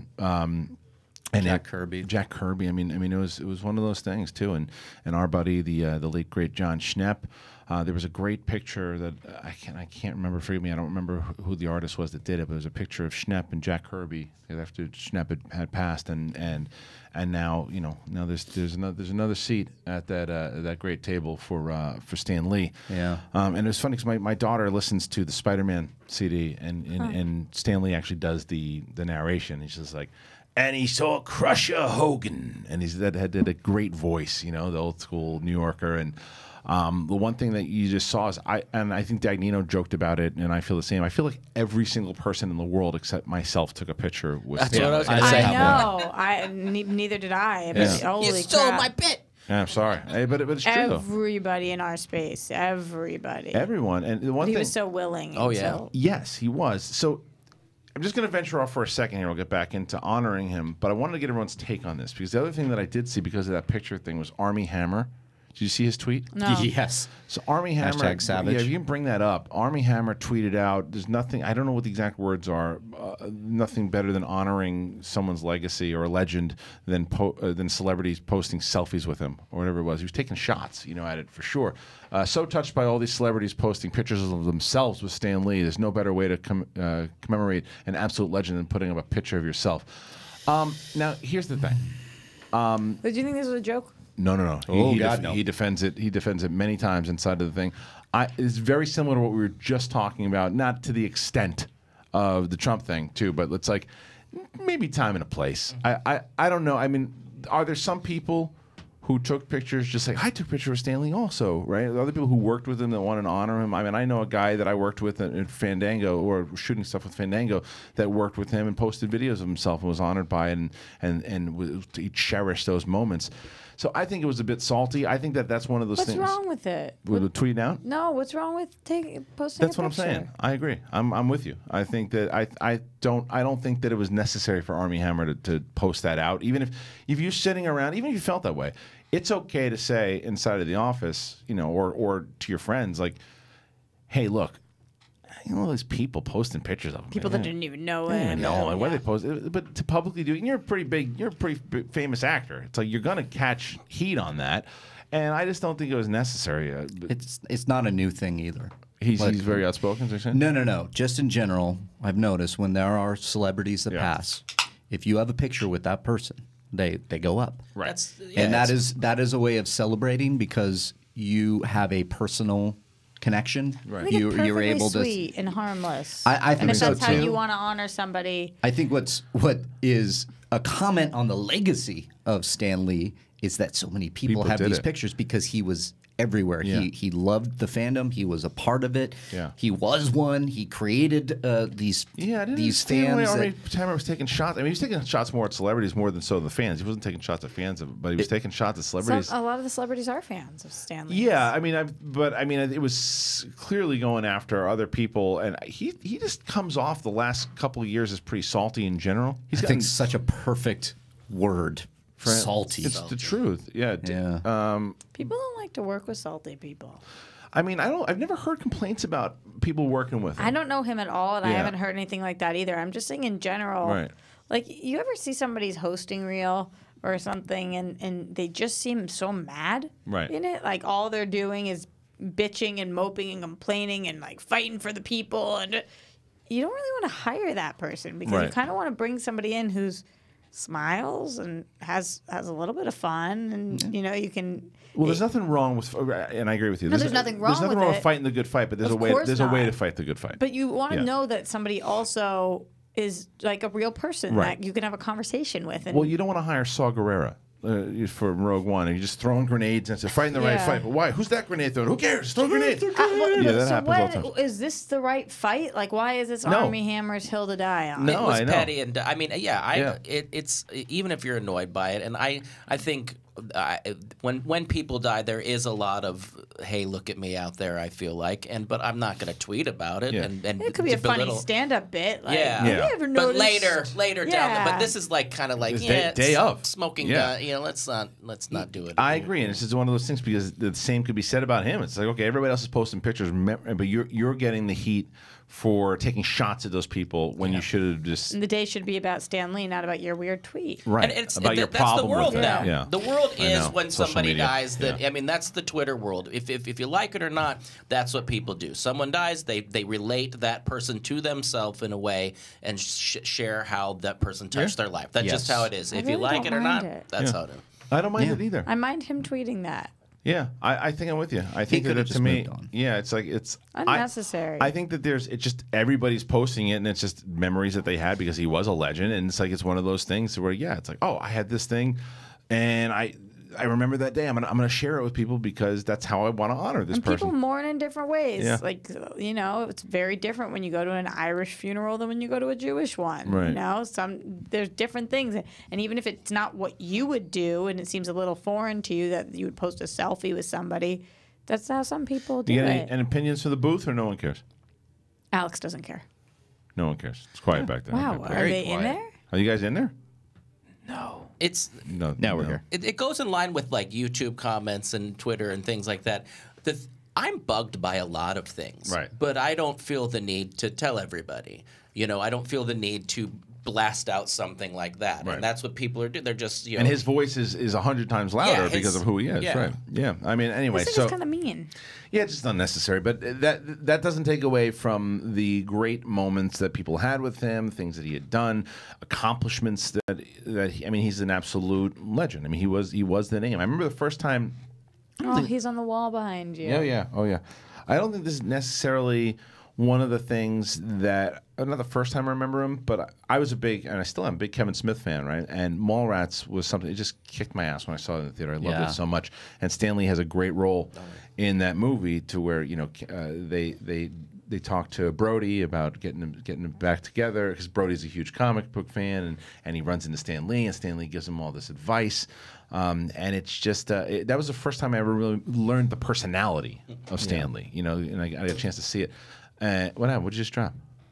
I just clicked something. Oh, okay. You dropped something. Just scared me. But you know, memories of Stan Lee, things that you guys. What legacy, Roxy, do you think Stan Lee leaves behind in you know, obviously the positive? I mean, it's massive, and it's for so many different generations. Which, like, even if did you guys see Teen Titans Go to the Movies? No, I haven't. I gotta watch it. So he has a great cameo in that, which is obviously showing just something like that shows kids, DC, like crossover. He was just a loving person who wanted to be everywhere and do everything, which is exactly what he should have been, and that's what comics are about. Just inclusion of everybody and love for everyone. I was actually the movie that I'm in, Madness in the Method. He's in as well. So I'm really excited. I got to screen it, and he's adorable in it, just like he is in everything. Right. And I think that he's one of those names where everybody wants to be a part of a project he's worked on because he's Stan Lee. Yeah, it's like the legitimacy factor that comes with it, the legacy. Reilly, I mean, you were. I mean, this is one of the things that I saw, tweets that I saw, is that everybody knew eventually this day was coming. right? Yeah. It's just what it doesn't. Well, the main thing that I saw, who was it? Was Feige said I never thought I thought that he'd live forever. You're right. Yeah. Right. I think some people really didn't picture this day coming. He never wanted to. You're not ready when it comes. Even though you think you're ready, it happens, and you're like. And it's tough at 95 when he's so lucid, and so that's the thing. Sometimes, like when there's people that are 95 that are not Stan Lee. They're like, they're lights weren't on. So I mean, for him, they you were. kind of confuse yourself into thinking at that point, like, oh well, he's got a couple more years. I mean, we got 10 more years. What was it exactly? They said just natural causes, just kind of. Yeah, he was rushed to the hospital. Okay. Pneumonia or something. Was it I pneumonia? thought I saw something about the I don't have the article. I don't think it really says. If I remember correctly. It's more like he was 95. Yeah, That's kind of what people were saying. He was 95. I know he went to the hospital, and that was that. And worked up until that point. Yeah. Like, yes. The whole time. He was moving, and there was that whole unfortunate thing that was going on with his leg, with the estate and stuff. His estate. I wonder the what people that were happens taking with care that. of him. Well, they finally got out of there. Yeah. I think that it was a nice resolution. I break believe. that down a little bit for people who don't know. Well, it was like he had a business guy that was essentially like mismanaging him. Power of attorney, is that what it was? I don't know if it was power of attorney. I know he had some rough things going on with his daughter. Okay. And that when he lost his wife, these I think people going after his fortune. I think that all got taken care of. Again, I don't have the computer in front of me, and I didn't. I know more about his legacy than I do about this because it got to an ugly part. Right. Where, when we were doing Collider News, we were reporting on this stuff, going, Jesus, what's going on? Right. The guy, there I were think, rumors that there were people that were stealing from him. Yeah. And now I don't know exactly how much or what. And coaching him to go on social media and say everything's fine. Right. And then I think they got rid of that guy. There was stuff like that with his POW Entertainment. There was like lots of hands in the cookie jar, and we know that Stan Lee, as he got up there, might not have been aware of it. Right, and his wife had passed a couple. His wife had passed. What, 7 months ago, or something like that? I think it was a couple years ago. Oh, it was a couple years ago. July of last year. July of last year. Okay, cool. So about a year and a half. Yeah. So that's normally you hear about that too. Once. And they were together for a long time. That once your significant other goes, that it's not too long after where that the other partner passes as well, and that's which makes sense. Yeah, it makes sense, and especially when you're attached for that long, and or when you're that age. Yeah. So it's it's just one of those things that the outpour of love, which is not surprising. If you said to me like 2 years ago, hey, the day Stan Lee goes. Can you imagine what the amount of love that he's going to get? I'm like, of course. Yeah, I mean, you're going to see it. You're going to see it everywhere. Yeah, I mean, I think when you get to that point and you have because you've lived for so long, you've worked for so long. It's like people imagine the day that Betty White's going to pass. It's like you've just been. Your hand has been in so many cookie jars. Yeah. And everybody's seen you and everybody knows you. And I also love how generous he was with his friends, being in Kevin Smith or Jay Muse's movies or anybody that he just as a favor, and he and as a lot of people do, he loved being beloved. Yeah, he loved being beloved. Yeah, and the thing was too when they treated him like a king, and he acted like a generous king, and he deserved that. Because when you look at that long post that Kevin Smith posted about him, and I would love to hear Kevin Smith's story about the first time he ever approached Stan Lee or met Stan Lee and got him in to do Mallrats and what it took or how easy it was, how difficult it was, whatever it might be. I'd love to get that point of view too, because I probably wasn't that difficult because Kevin Smith's such a good talker anyway. They probably had just the conversations and broke down, showed how knowledgeable he was about his past work and all that stuff. Yeah. And Stan Lee was a big geek at heart, and he made and he was really. I don't think a lot of people think about this at the time in the '60s. What he created with these characters, how forward thinking he was to to create Black Panther in that time is insane. To create like superheroes. There was a great interview that were rolling on Twitter through the tributes where it's like. DC was really out there, and he had these really like Superman, perfect, and he's like, I want to make, a superhero with foibles. You know what I mean? Like Spider-Man can't finish his homework on time because he's running around like saving people. Right. Like that was just he wanted to give superheroes issues, and the publishers were like, you're crazy. Superheroes are perfect, and he's like, no, they're not. And that really made Marvel kind of stand out a little bit, where you can kind of identify with, truly for me, because I found Spider-Man in high school when I felt just so awkward. Right. And I was a Superman guy all the way up to that. And then when I found Spider-Man, I'm like, I identified. I finally went, I get it. He can't carry all juggle everything like this. It was fantastic what he did. Well, yeah, he did. And I think that, and if you look at just the perseverance in general, right, or what he did, his journey through comic books, and then people see it now. We're in the prime years of MCU. Oh yeah, it wasn't like that for a long time, you know. So the fact that he got to see all of that, I mean, what a legacy he left behind, though. I mean, he's a legend, and everyone will always remember all the great things. I don't think I don't have any. I don't have any great story of when I discovered him. I mean, I'm not like a fan or anything like that. I like it. He was great. The thing that I look at is the fact that there isn't anything bad about him. You know, it's not like there's all these things dredged up about. Like, I think that's the sign of a great life, regardless of what he did. Especially in the 95 years. 95 years, Right. that nobody's dredged up any crap on you, and that people just talk about what a great dude you Right. were. Yeah. I mean, that right there is plenty. Yeah. There was Oh God, there's scandal. Yeah, was it? There was about it. I will say about a year and a half ago. It didn't seem to go too large of a place, but somebody correct me if maybe we can look it up. There's something about his feet that he touched. I don't know. Yeah. I really don't know. But even so, it was a blemish. Yeah, a blemish. But right. I remember that something. I heard. I mean, from what we heard, is he liked the ladies. Yeah. And now how he was, I don't know. I don't remember any of those reports. I'm not saying you're wrong. It doesn't feel appropriate to talk about it now, but I remember about a year and a half ago there was something. That but there wasn't some. But you're saying though, nothing to where it was like. I don't want to hear it. Yeah. Right. Nothing that's gonna follow. Nothing that's gonna follow him around. That wasn't what you thought about. Yeah. When you think of him. No. Right.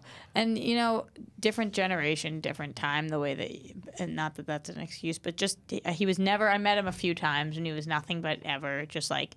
So bubbly, so kind, so willing to talk, so willing to take pictures, so willing to be wherever he needed to be for as long as he needed to. Right. Such a doll. Just like such a doll. Such a doll. And again, we our condolences to Stanley's family. This is a very geek-centric network. This is a very we've been right, and he's a legend. He's a legend to us. I'm sure he's a legend to everyone out there listening. So once again, the great Stan Lee gone at 95, and who will be sorely missed. I am though pretty excited. You talk about legends. Yeah. Ron Perlman is in the house, and man, this is going to be cool. This is going to be really cool because there's so much that I want to ask him, talk to him about. Obviously, he's got his movie that he's here for Asher that we're going to talk about. It's in theaters and it's available on VOD December 7th. And the cast, again, Ron Perlman, Famke Janssen, Richard Dreyfuss, Peter Fasinelli, and Jacqueline Bisset. It's a good cast. And we're going to talk about that with him. We're going to obviously Macuga's going to come back in because I've never seen an episode of Sons of Anarchy. Oh, it's one of my favorite shows. So good. So you'll be able to talk to him about Sons it. is one of my favorite shows. Okay. I love. Okay, good. That. So you'll have a lot to ask him. Oh God. You'll have a lot to ask him. He's so good on it. He's great. I mean, Hellboy, obviously. There's things that I wanted to really get in with him too, and he's another guy. He's very outspoken. There's things that I can't wait to just get his thoughts on. Like what you mentioned before? What was it? We want to get his thoughts on what? Aliens. We're gonna bring it in. Anytime I listen to him on like any political station, he just has such interesting takes on things. Yeah, well, that's what I want to say. So we are going to get a chance to talk to him. I'm going to go break early because if he's here, can we stretch it? He had to step out for a second. He's going to be right back. So maybe probably checking on aliens, right? He was checking for aliens right now. He's checking for aliens. If there's one guy that daytime though, come hunt on, man. down the aliens. Cops, you get a chance to meet him? I did, yeah. Is he awesome? It was very intimidating. I'm sure. What did he say? Give us the interaction. Paint the picture. Was he just quiet like you think he would be? Yeah, he was quiet. Yeah, very stern. And I'm like, it's nice to meet you, Hellboy. I didn't say that, right? But, and then he choked you out to death, and you recovered. Absolutely. You just passed out and then you woke up. You guys have a favorite moment, favorite memory of Stan Lee, guys? Before we bring Ron Perlman in here. I never was much of a comic book reader. I read a few things of his just for like nostalgia. But I remember playing one of the original Spider-Man video games, and I think he narrated that one.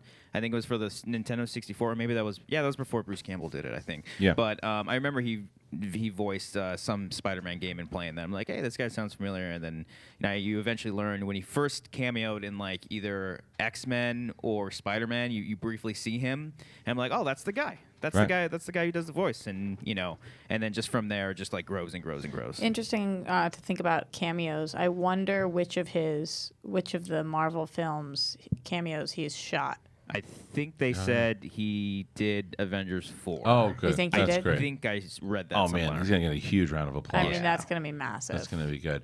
There's so many good ones. Do you think they'll CG him into other ones? Yeah. I was thinking about that.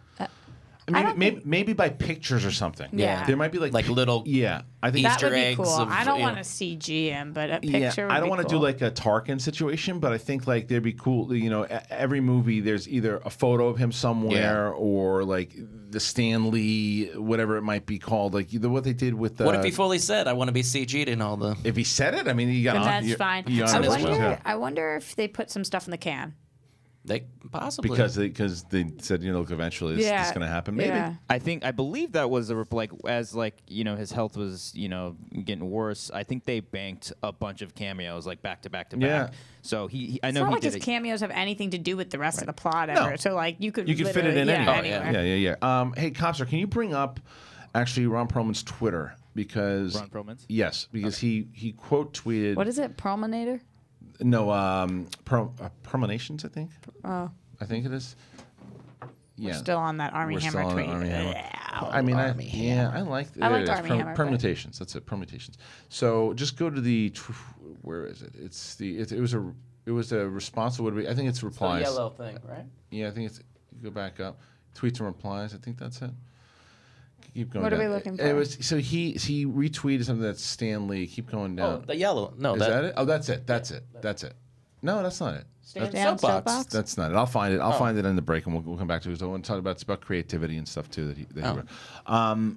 But yeah, so do we have time here? Can we get a break? I think we're good. All right, we're gonna go to break, and when we get back, we will be talking to Ron Perlman about his movie Asher and a whole bunch of other things. We're live, Collider Live.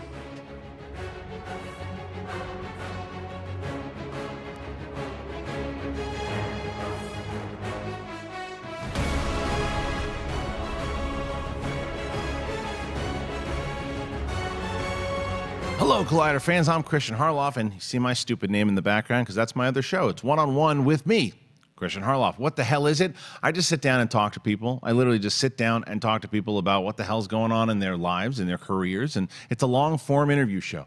Originally, it aired on Collider Video as far as the YouTube channel goes, but we moved it on over, and it's on the Collider Video podcast, Collider Podcast, on YouTube. Go on over there if you want to see the video and to see the pretty faces that I'm talking to. Had some great guests over the past. And we're going to have a lot more. And there's going to be people that maybe some celebrities or actors and actresses, producers, writers, all that stuff. But there's also a lot of the people that you know around here. I could have Cobbster on there. I could have Jeff Snyder, John Roca, Mark Reilly, Roxy Striar, whoever. And I'm going to find out more about them. Long form, and also go to Apple Podcasts and check out the One-on-One feed with Kristian Harloff. And not only is my show on there, Mark Reilly, the Reilly Roundtable, which is another sit-down, long-form interview show, that's also there. And when Steve Frosty Weintraub talks to Kevin Smith or George Takei, that's going to be on that podcast feed also. So if you're taking a long drive and you like those long-form interviews, pop on the One-on-One with Kristian Harloff, give it a rate, comment, do all that because it helps the show and it makes Podcast One go, hey, you know what?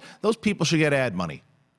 Oh, hi guys, it's Perry here, and I am going to tell you about The Witching Hour. It is the show that I host along with Collider.com's Haley Fouch. It is in podcast form on the Collider Factory feed, and we also have the video up and running every Tuesday for you right there on the Collider Podcast YouTube channel. We talk about everything horror. We're talking TV, movies, the newest releases. We talk about movies that are celebrating anniversaries. We've even talked about books. It's crazy. if it is scary, we are talking about it on The Witching Hour. We also have so many filmmaker interviews, really cool stuff. It's all coming your way every single Tuesday on The Witching Hour. Check it out. Collider Factory and the Collider Podcast YouTube channel. Ugh. Hello, Collider Live. My name is Amy Dallin. And I'm Coy Jandro, and we host a little show we love called Collider Heroes. And it is all of the things we love about movies, TV, comics themselves, all the breaking news, trailers, photos, but not paparazzi photos. All of the superhero stuff we love, all of the indie comic stuff we love, all the stuff you had no idea was based on comics. 80 years of comic lore have led to this show, and many years in film and TV, and we're living in a golden age of comics, and we want to share all of that zeal with you folks.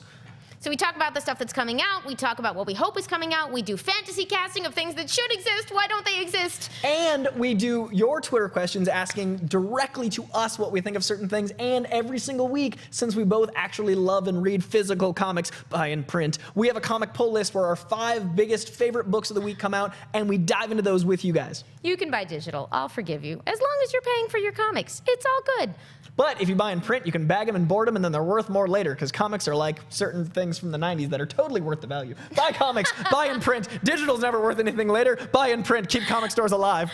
Or we can debate collector's items all day long. We can debate casting, we can debate movie news. We can have all of our friends come join us, as we frequently do. We can ask professionals about their work. We've had some amazing guests come by the show. Yep.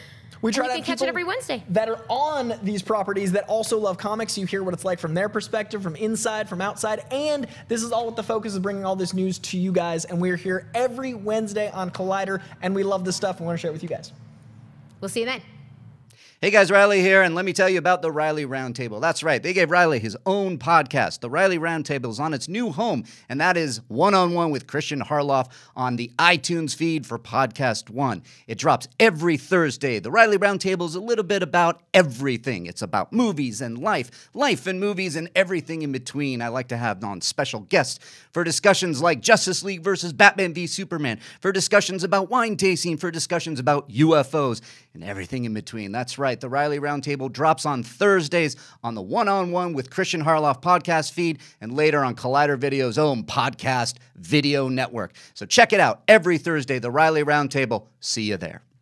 Hey everyone, this is John Roca. You know me as one of the co-hosts for Collider Sports Time every Monday on Collider Sports YouTube and podcast channel. But we got another show on here. That's Collider Sportsbook. Josh Macuga, the Wild Man, he hosts that one. I join him on those, and they're a lot of fun. We break down the lines and the predictions with the over and unders. A lot of stuff going on for all the NFL games and some select college football games as well. We do that every week. We also do special ones on Thursday nights for those Thursday night football games. Let you know where to put your money, what bets to put down, who to go with, who not to go with. We give you a lot of information, and we give you our thoughts. You know, Josh Macuga, he does it by the gut. I do it more from the statistics point of view, and every once in a while, Mark Fernandez even joins us to throw in his 2 cents on the Thursday night sportsbook. So there's a lot of sports action here on Sports Time, on the Collider Sports YouTube and podcast channel. Join us there. Subscribe there. Definitely on the podcast channel. We need your downloads, subscriptions, and views there. So give us some love on Collider Sports, and we'll talk to you soon.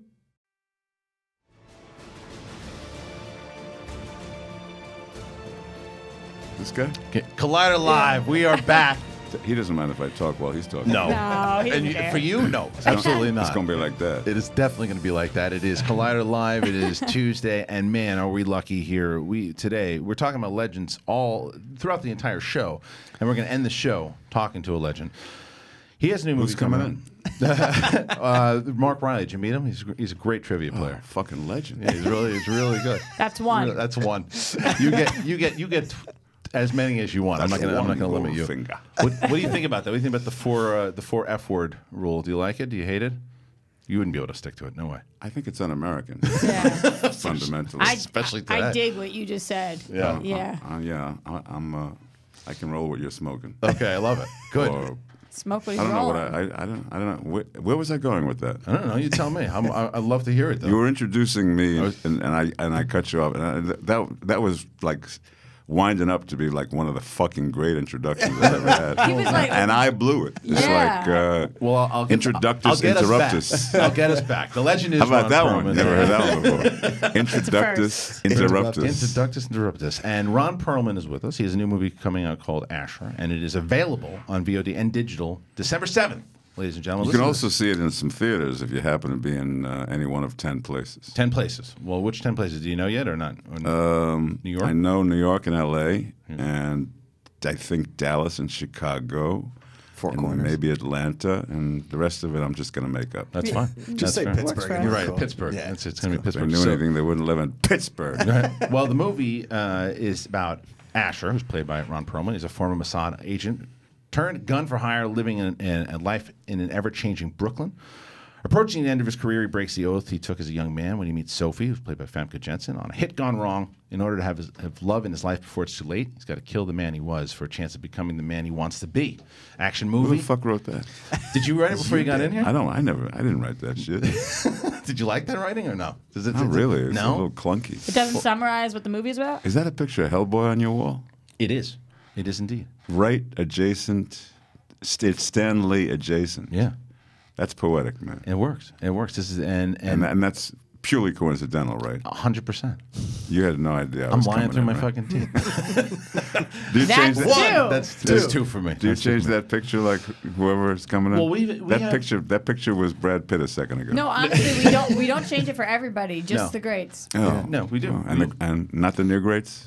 No. Only the greats. Just the greats. Well, we knew that, again, we knew you were coming in. We knew we were going to talk about Hellboy in general. We knew there's a lot of things that we were going to talk to you about. But first, I do want to talk about Asher here on top. So, you didn't like the reading itself, or maybe probably the reading. The writing was fine. The delivery was awful. Yeah, I'd never heard it read like that. It was bad. It was bad. I'm not. That's why. But then again, I'd never heard it read. Period. So. Well, what would you say is more appropriate? But I never want to hear it read again. Not by That's me. basically the point of it. Well, what? I just go to see the movie, you know, and Yeah. like, you know, whoever wrote that shit is like, you know, he'd be looking for a job the minute I get out of here.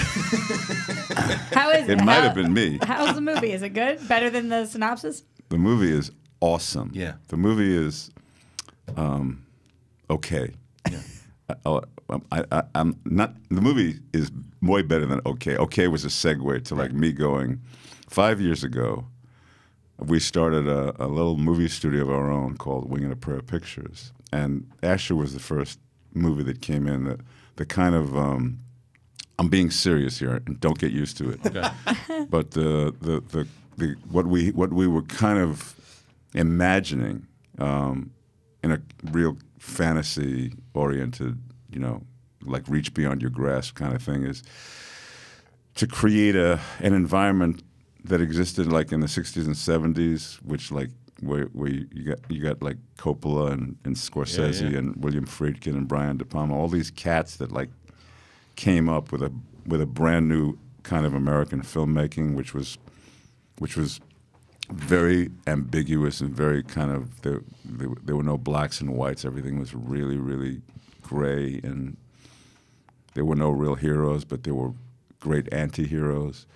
And Asher comes across our desk just as we're opening our doors to become a movie studio. And so Asher is the result of 5 years of me trying to get the thing made, and we left a number of motherfuckers on the side of the road to get here. You know, I don't regret a thing. Luckily, I was wearing gloves, so there are no fingerprints. And you know, anything else you want to know? No, but that was the one though. I'm very proud of it. The movies. I play this guy who's like a gunslinger. Yeah. You know, he's an assassin, and you come to realize that when this dude was in his prime, nobody could touch him. I mean, this was Shane. You know, this was the fastest motherfucker on the pike.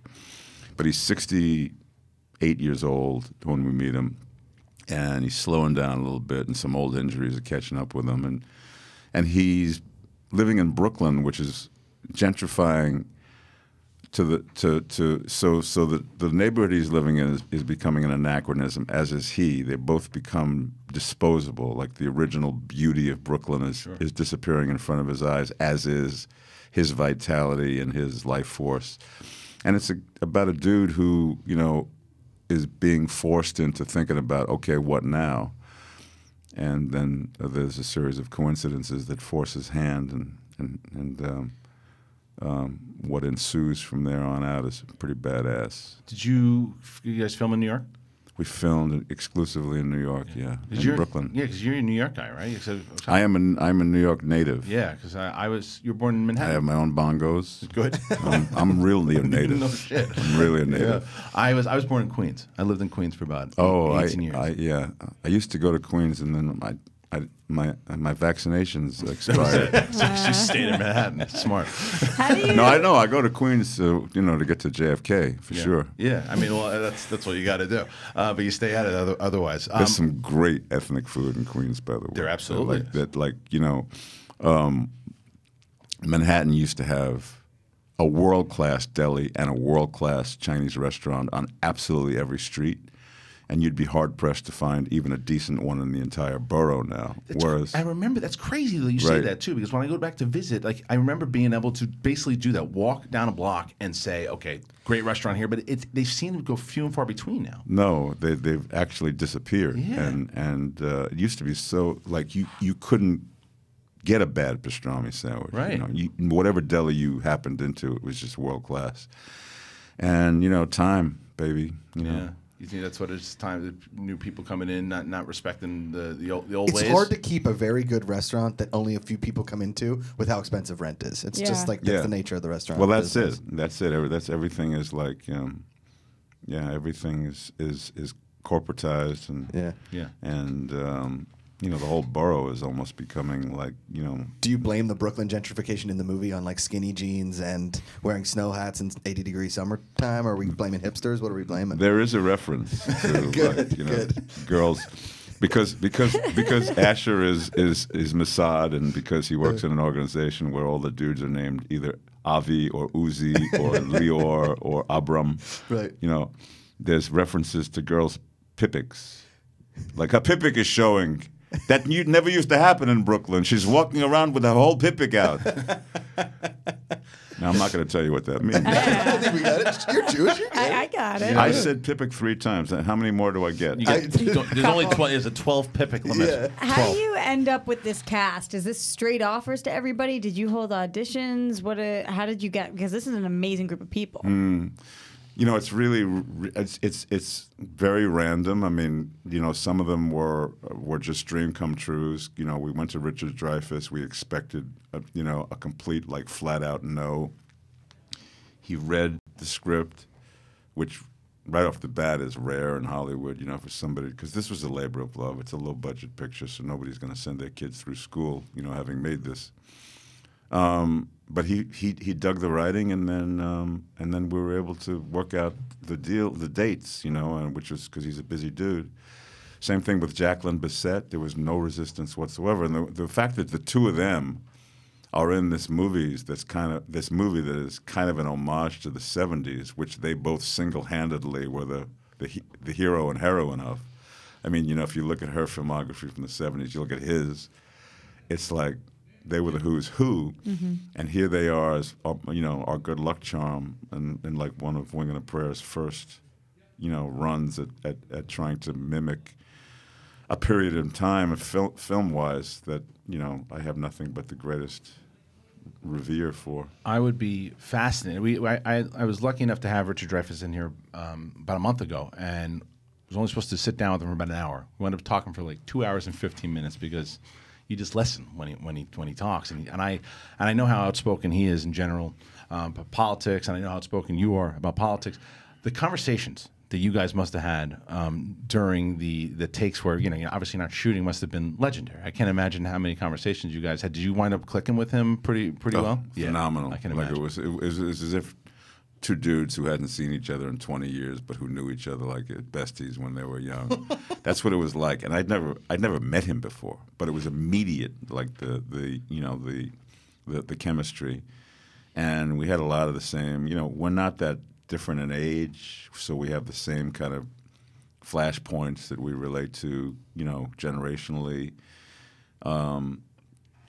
He's very much an activist takes a little bit of a different view of things than I do, which made for some great conversations. But both of us are terribly, involved in the affairs of state and concerned with, I mean, it wasn't nearly what it is. Like when we were shooting Ash, nothing had been exposed like what we now know. Right.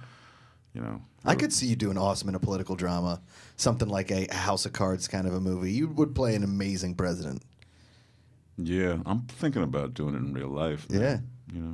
Is that that was what an actually I saw on so you saw that fact, as I said, in 2020. You said is that something you legit you're thinking about doing for real? Is running for president? No, not ever. No, it was just bullshit. But I felt as though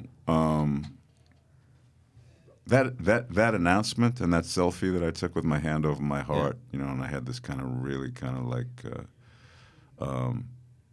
earnest face on, and then the caption was, "I'm hereby using my immense social media following to announce my candidacy for President of the United States 2020."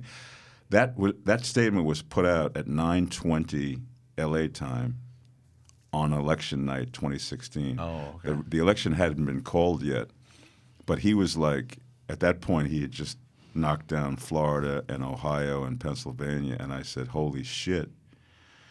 And I was deeply, deeply looking to Twitter to find out, I follow a major cross-section of great minds, literature, journalism, arts, and I wanted to see what the world was, how they were processing in real time what we were watching. And what I noticed was that everybody's hair was on fire, but nobody was directing it in any kind of useful thing that you can actually hang your hat on. Mm-hmm. And I realized that if this thing goes down the way it's looking like it's going to go down, we have to begin to articulate immediately, like, what's wrong with this direction, and what it is about the America that we've all come to love and want to give our lives for, how to get it back. And so I kind of did this mock, like I used my Twitter feed to do kind of a mock platform where I was trying to describe, vividly the America that all this bloodshed was spent over the course of 241 years, defending and defining and building. And because I felt like unless we can create something that the populace at large can hang their hat on, can grasp onto, can imagine, that's aspirational and inspirational, and any other spirational you can think of. Perspirational. Who said that? Oh, I just did. Wrote it down. It just got tweeted out. Yeah. I'm telling you, running on this kind of a speech, the way you talk, it's a vote. It's a vote. It's a vote. Yeah, it's a shame that I'm not going. You should do it. With it. Yeah, no, I'm just having too much fun making Asher and stuff like that. Well, that's what it comes down to. I mean, you look at like Arnold. When Arnold ran, he took a big break for a long time, and then it's one of those things some people don't want to do. Some people are very outspoken and can now, because of social media, everything too, can have a very powerful voice, as you do. Go on a lot of different shows, have your opinions out there, as you do, and you can still make the movies that you want to make. And there are a lot of movies out there that you're still doing. There's other movies that you were involved in that I'm sure you've been asked about 100 times, but my fans would kill me if I didn't ask you your thoughts on, obviously, they're doing the new Hellboy that's coming out in January. Did you get a chance to? Do you have any consulting at all? Does anybody ask you any advice? I'm just curious. Because, yeah, my wife asked me, "Hey, what do you? hey, schmuck, put down the chicken leg. We don't talk." Anyway, but David Harbour, who's playing the role now. Like, I don't know if he has not called. He has not reached out. Okay, let's go on. Do you hope that he calls? Huh? Do you hope that he calls? Would you take that call? No. I mean, I'd take the call. I hear he's terrific.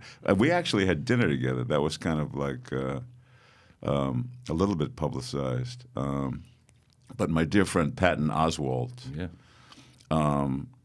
is, I guess, friends with David, and also my neighbor in the neighborhood I live in, L.A. So we've developed this beautiful relationship where we run into each other in coffee shops and bookstores and grocery stores and stuff. And out of the blue, I get a thing from Patton saying he'd like to put a dinner together with the new Hellboy and the old Hellboy. That's cool. As a kind of a peace thing and a kind of a passing of the torch. And so I said, you know, I love Patton. I had heard good things about David.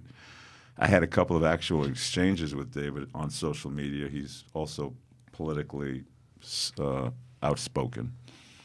And we did it. And it was a really cool evening. But look, man, it's like I did 2 Hellboy movies. I invested a huge amount in playing the character. I spent a long time really poking and prodding the bear to get the 3rd one made, and I fell short. Did the rug get pulled out on you guys about that one? Did you think it was going through, and then it just, or it was never really kind of set in stone? I never thought it was going through, but I did know that Guillermo had an amazing idea of how to close the trilogy, and it was theatrically so dynamic and so, you know, if you were a fan of the first 2 Hellboys, not only were you going to have the top of your head blown off by how it resolved, but you were going to get finally, you know, the payoff in the investment. Right. I mean, because, you know, it was always designed to be a trilogy, and the second movie ends, you know, with an ellipse, you know, ... By the way, I'm pregnant with twins. Right. Boom, roll credits. So I felt like we had owed the fans closure, and I just couldn't. There were too many people who were moving in too many other directions that I just couldn't pull it off. So if you ask me about it, it's kind of still an open wound. Yeah. And I prefer not to really. I wish everybody well, but I prefer, you know, to kind of leave it be. Okay, that was again amazing work. I think that is one of the things, obviously, that you will rightfully be remembered for. You brought because I didn't know much about Hellboy before. So Nobody did, right? And from what he said, this was one of the great lines when we were doing post-production for Hellboy 2, I think it was. And I walked in one day to do the ADR dialogue stuff, and Guillermo was already in the studio, and he says, "My friend, I have very good news for you. We went from a readership of 600,000 to 1,200,000." That's how many people on the planet knew about Hellboy. I mean, it was one of the more obscure superheroes, which I think was one of the things that attracted Guillermo to it, was that the purity of it and the non-commerciality of it. You know, for a guy like me who really didn't know a lot about Hellboy, if anything at all, and I walked into the first movie, I didn't know a thing. And after I watched that movie back to back, I love the first Hellboy. I love both of them, but for me, I knew nothing about Hellboy, and just kind of your portrayal of a guy that is sort of the anti-hero, but also a superhero kind of situation, really brings that whole movie together for me. I mean, my little nephew wanted to be Hellboy for Halloween, and my sister-in-law didn't have the courage to tell him that he couldn't paint his whole body red. Oh. So maybe next year. Yeah. Did you? How did you and Del Toro first? How did you guys first hook up? So he was getting ready to make his very first ever movie. He had been very prolific in TV in Mexico, doing these anthology shows, but they were mostly horror-oriented. And began writing, began directing, you know, began understanding that he had a real feel for being a filmmaker. And then ended up writing this script called Kronos, and just sent me a letter out of the blue. He knew somebody who knew my address. He hand wrote this letter, basically talking about, you know, what this meant to him, that I had done, what this meant to be. And it was so like, oh my God, this is the most beautiful letter I've ever received. You still have it? Yes, of course I do. But also, it was accompanied by the script to Kronos, which was essentially a vampire movie, but it was also one of the most literate sophisticated, nuanced. It was not a typical, one-dimensional horror movie, which was basically just designed to elicit responses. This was a real thinking man's film. Yeah. It dealt with the whole mortality issue, which is why we invent the vampire to begin with, as a way to deal with our mortality, our immortality, etc. And I began to understand I'm not dealing with a typical dude here. This is a guy who's quite brilliant. He came to L.A. We met. It was the same thing that happened with Richard Dreyfuss. It was like two dudes, immediately, on the same page, joking with each other and having a great old time. And I went to Mexico and made Kronos, his first movie, and we, we've been very, very good friends ever since. It seems like he makes the call now. It's very, very similar with Scorsese and De Niro. It's like Del Toro and yourself, and it's like if he makes the call, does he even have to tell you what the script is? You're like, I'm in. Yeah. No. Yeah. Well, number one, it's not automatic because it's just automatic, but it's really automatic because if you look at the parts he puts me in, nobody gets me like Guillermo. 100%. Yeah. Nobody's able to. Nobody ever has been able to imagine me, in a certain sort of way that translates to three-dimensional characters on screen better than Guillermo. And so I always know that if he's pretty sure he wants me in his picture, it's going to be good for both of us. Right. What do you find that you're recognized for more now, for Hellboy or for Sons of Anarchy? Because that fan base, including Josh and myself, are rabid. Mm-hmm. That's about 50-50, really. Yeah. Yeah. I wish I had a more interesting answer. Maybe if I said Pipic. Yeah. Well, no, that doesn't work. Try saying it 3 times. We'll see if it works. Pick. I can't even say it 3 times. I couldn't. I said it 1.5 times good. And that's my final answer. Yeah, that's fine. Well, these two, I knew that when you were coming in, Sons of Anarchy. It's one of the shows that I have to binge. It's been on my docket to do. I told them you were coming in. Go ahead, floor's yours. Go nuts on. We're both diehard Sons fans. In my opinion, one of, if not the greatest crime shows ever put on television, but more of a family drama in my opinion, and it rivals Sopranos and all that kind of stuff. Do you think they did you wrong at the end of that show? Because I really think fuck yeah. Yeah, they did you wrong. Oh yeah, right? They did me really wrong. What do you wish had happened? Look, man, where are we going to get if I was to tell you my inmost dreams? But I'm going to tell you anyway. Twist my arm. Ooh, that's enough. Pipic. The thing, I thought I was going to make it all the way to the end.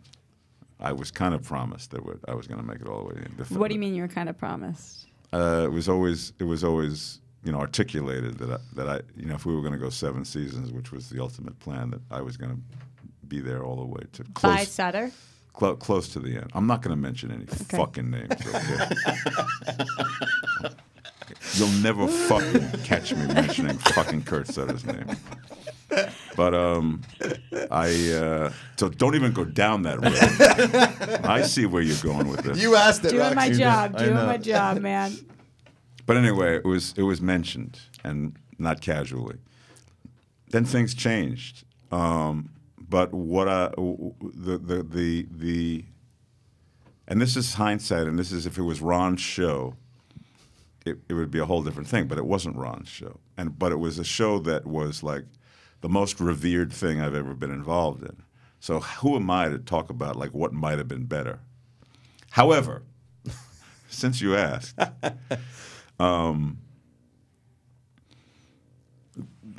What had been discussed was kind of like where this guy who had gone as dark into the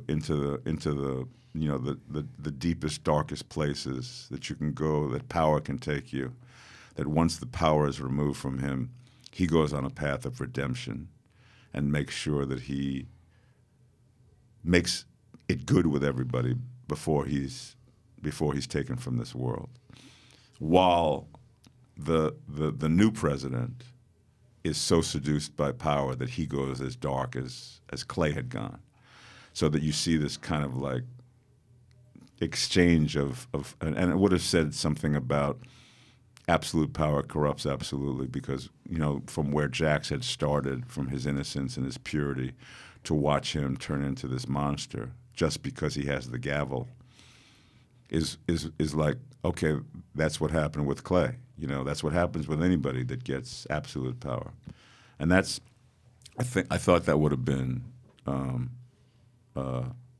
phenomenal. Yeah. Did you end up watching the finale? No. Huh. I didn't watch. You just didn't want to? Don't take this the wrong way, because I'm not a big fan of watching me anyway. We're big fans of watching. Yeah. Thank you, and that's fine with me. Like that's the deal. I'm happy to make that deal, shake your hand on it, and just go through life that way. Why is that though? Is that just insecurities and stuff, or is it more of because I never see myself objectively. I always see what I could have done better. I always see a fat guy. I always, I'm just like looking at this thing not with all of these subjective, distorted kind of and.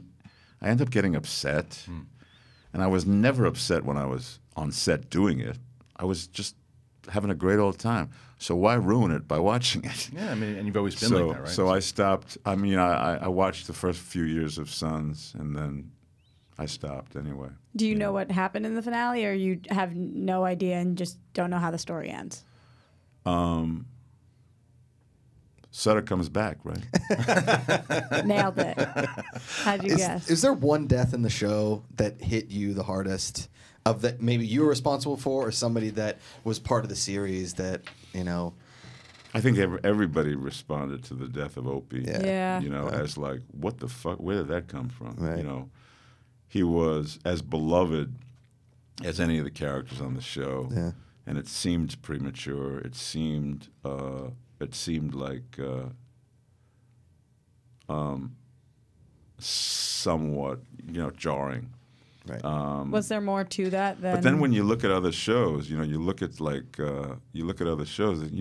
There's really beloved, important characters getting offed all the time. Mm-hmm. I mean, that's part of the way it goes in TV. You get attached to something.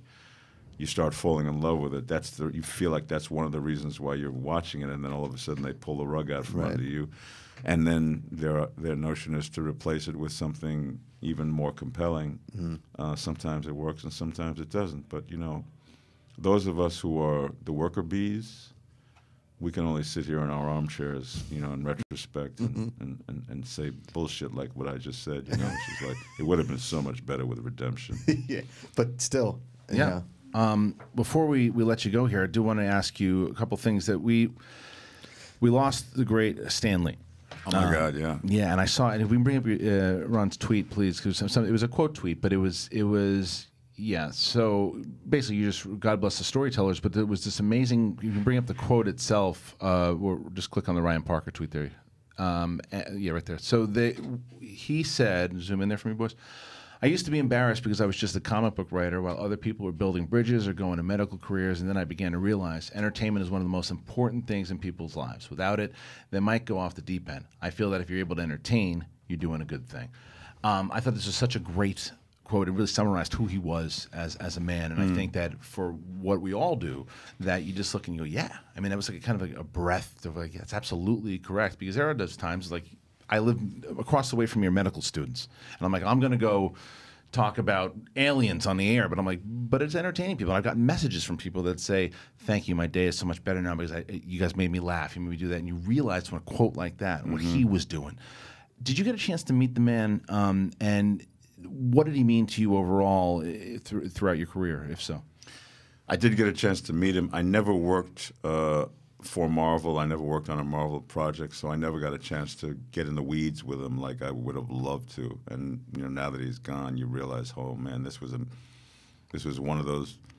I don't have a whole lot of regrets, but there's a couple of people that I really would have given my, a finger or a fingernail anyway, to have been in the trenches with. And Stan was one of them. And I know you know, I'm good buddies with Johnny Barenthal and Theo Rossi and you know, and tons of people who were truly impacted with his imagination and the opportunities that he, you know, provided for those of us who work in the fantasy, you know, silo.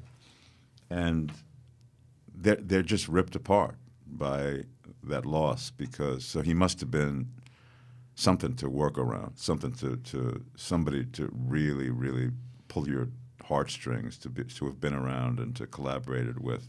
So that's a regret. Yeah. And but I can't say I knew him deeply. I saw a lot of him in the last 10 years.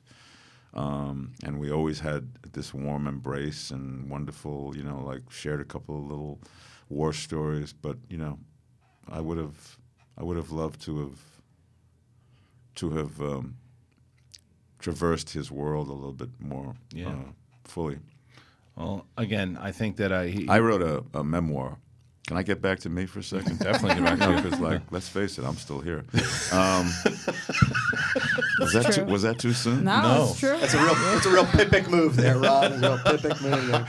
I just showed my Pippic right there. That was it. Thank God this isn't nobody sees this. Right? It's live right now. It's fine. Are you kidding? No, 100%. Is that was that fucking camera? Yeah. Why am I alone? Because we're way better looking than that camera. Yeah, it's true. This is not even like. Not that I have a good side, but I. Well, you've got that camera. Yeah, you've got that camera. That one's looking at you. Your memoir. Like 5 or 6 years ago, I wrote a memoir, and you know, not that I was. Are we out of time? Am I? Well, you're. Look, I'd like to have you here for another hour, but I think they want to pull you out of here. Okay, can you have me back and we'll talk about my memoir? But basically, I'm gonna hold you to that. The point that I was trying to make was, while I'm writing the memoir, is when I had the epiphany, which is why that quote resonated so much with me, is that there's a nobility to the storytellers, because what we do when we dig as deep as we can and get to the real truth of the human condition is that we provide an opportunity for people to celebrate their commonalities rather than their differences. Like, you watch a movie and you say, "Oh, I know exactly what that dude's going through," and you walk out feeling better that you're not the only one that feels that way. You're not going through this morass alone. And we uplift people and as storytellers. And God bless Stan, and that's what I meant when I wrote that. Oh, it was beautiful, and it was a pleasure to have you in here today. Please come back. Yeah, I'm sorry when over time. But don't apologize. Look, Asher is the film. It comes out December 7th in theaters and available on VOD and digital. Again, December 7th, and the title is Asher. The great Ron Perlman, please come back. I would love to have you back and talk some more stuff, because I got some questions about some Star Wars stuff that I heard, but I'm not going to ask you now. I'm going to put you on the spot. I'll do it some other time. Oh, cool. I have no idea where you're going with that. Some other time. All right, guys. Take it easy, everybody. With that, Collider Live, Tuesday show when we get back tomorrow. It's going to be the whole crew just shooting the shit, and I'll see if Roxy can limit it to 2 F-bombs. I'm kidding. We'll stick to 4. Collider Live, Mother Fs. See you tomorrow.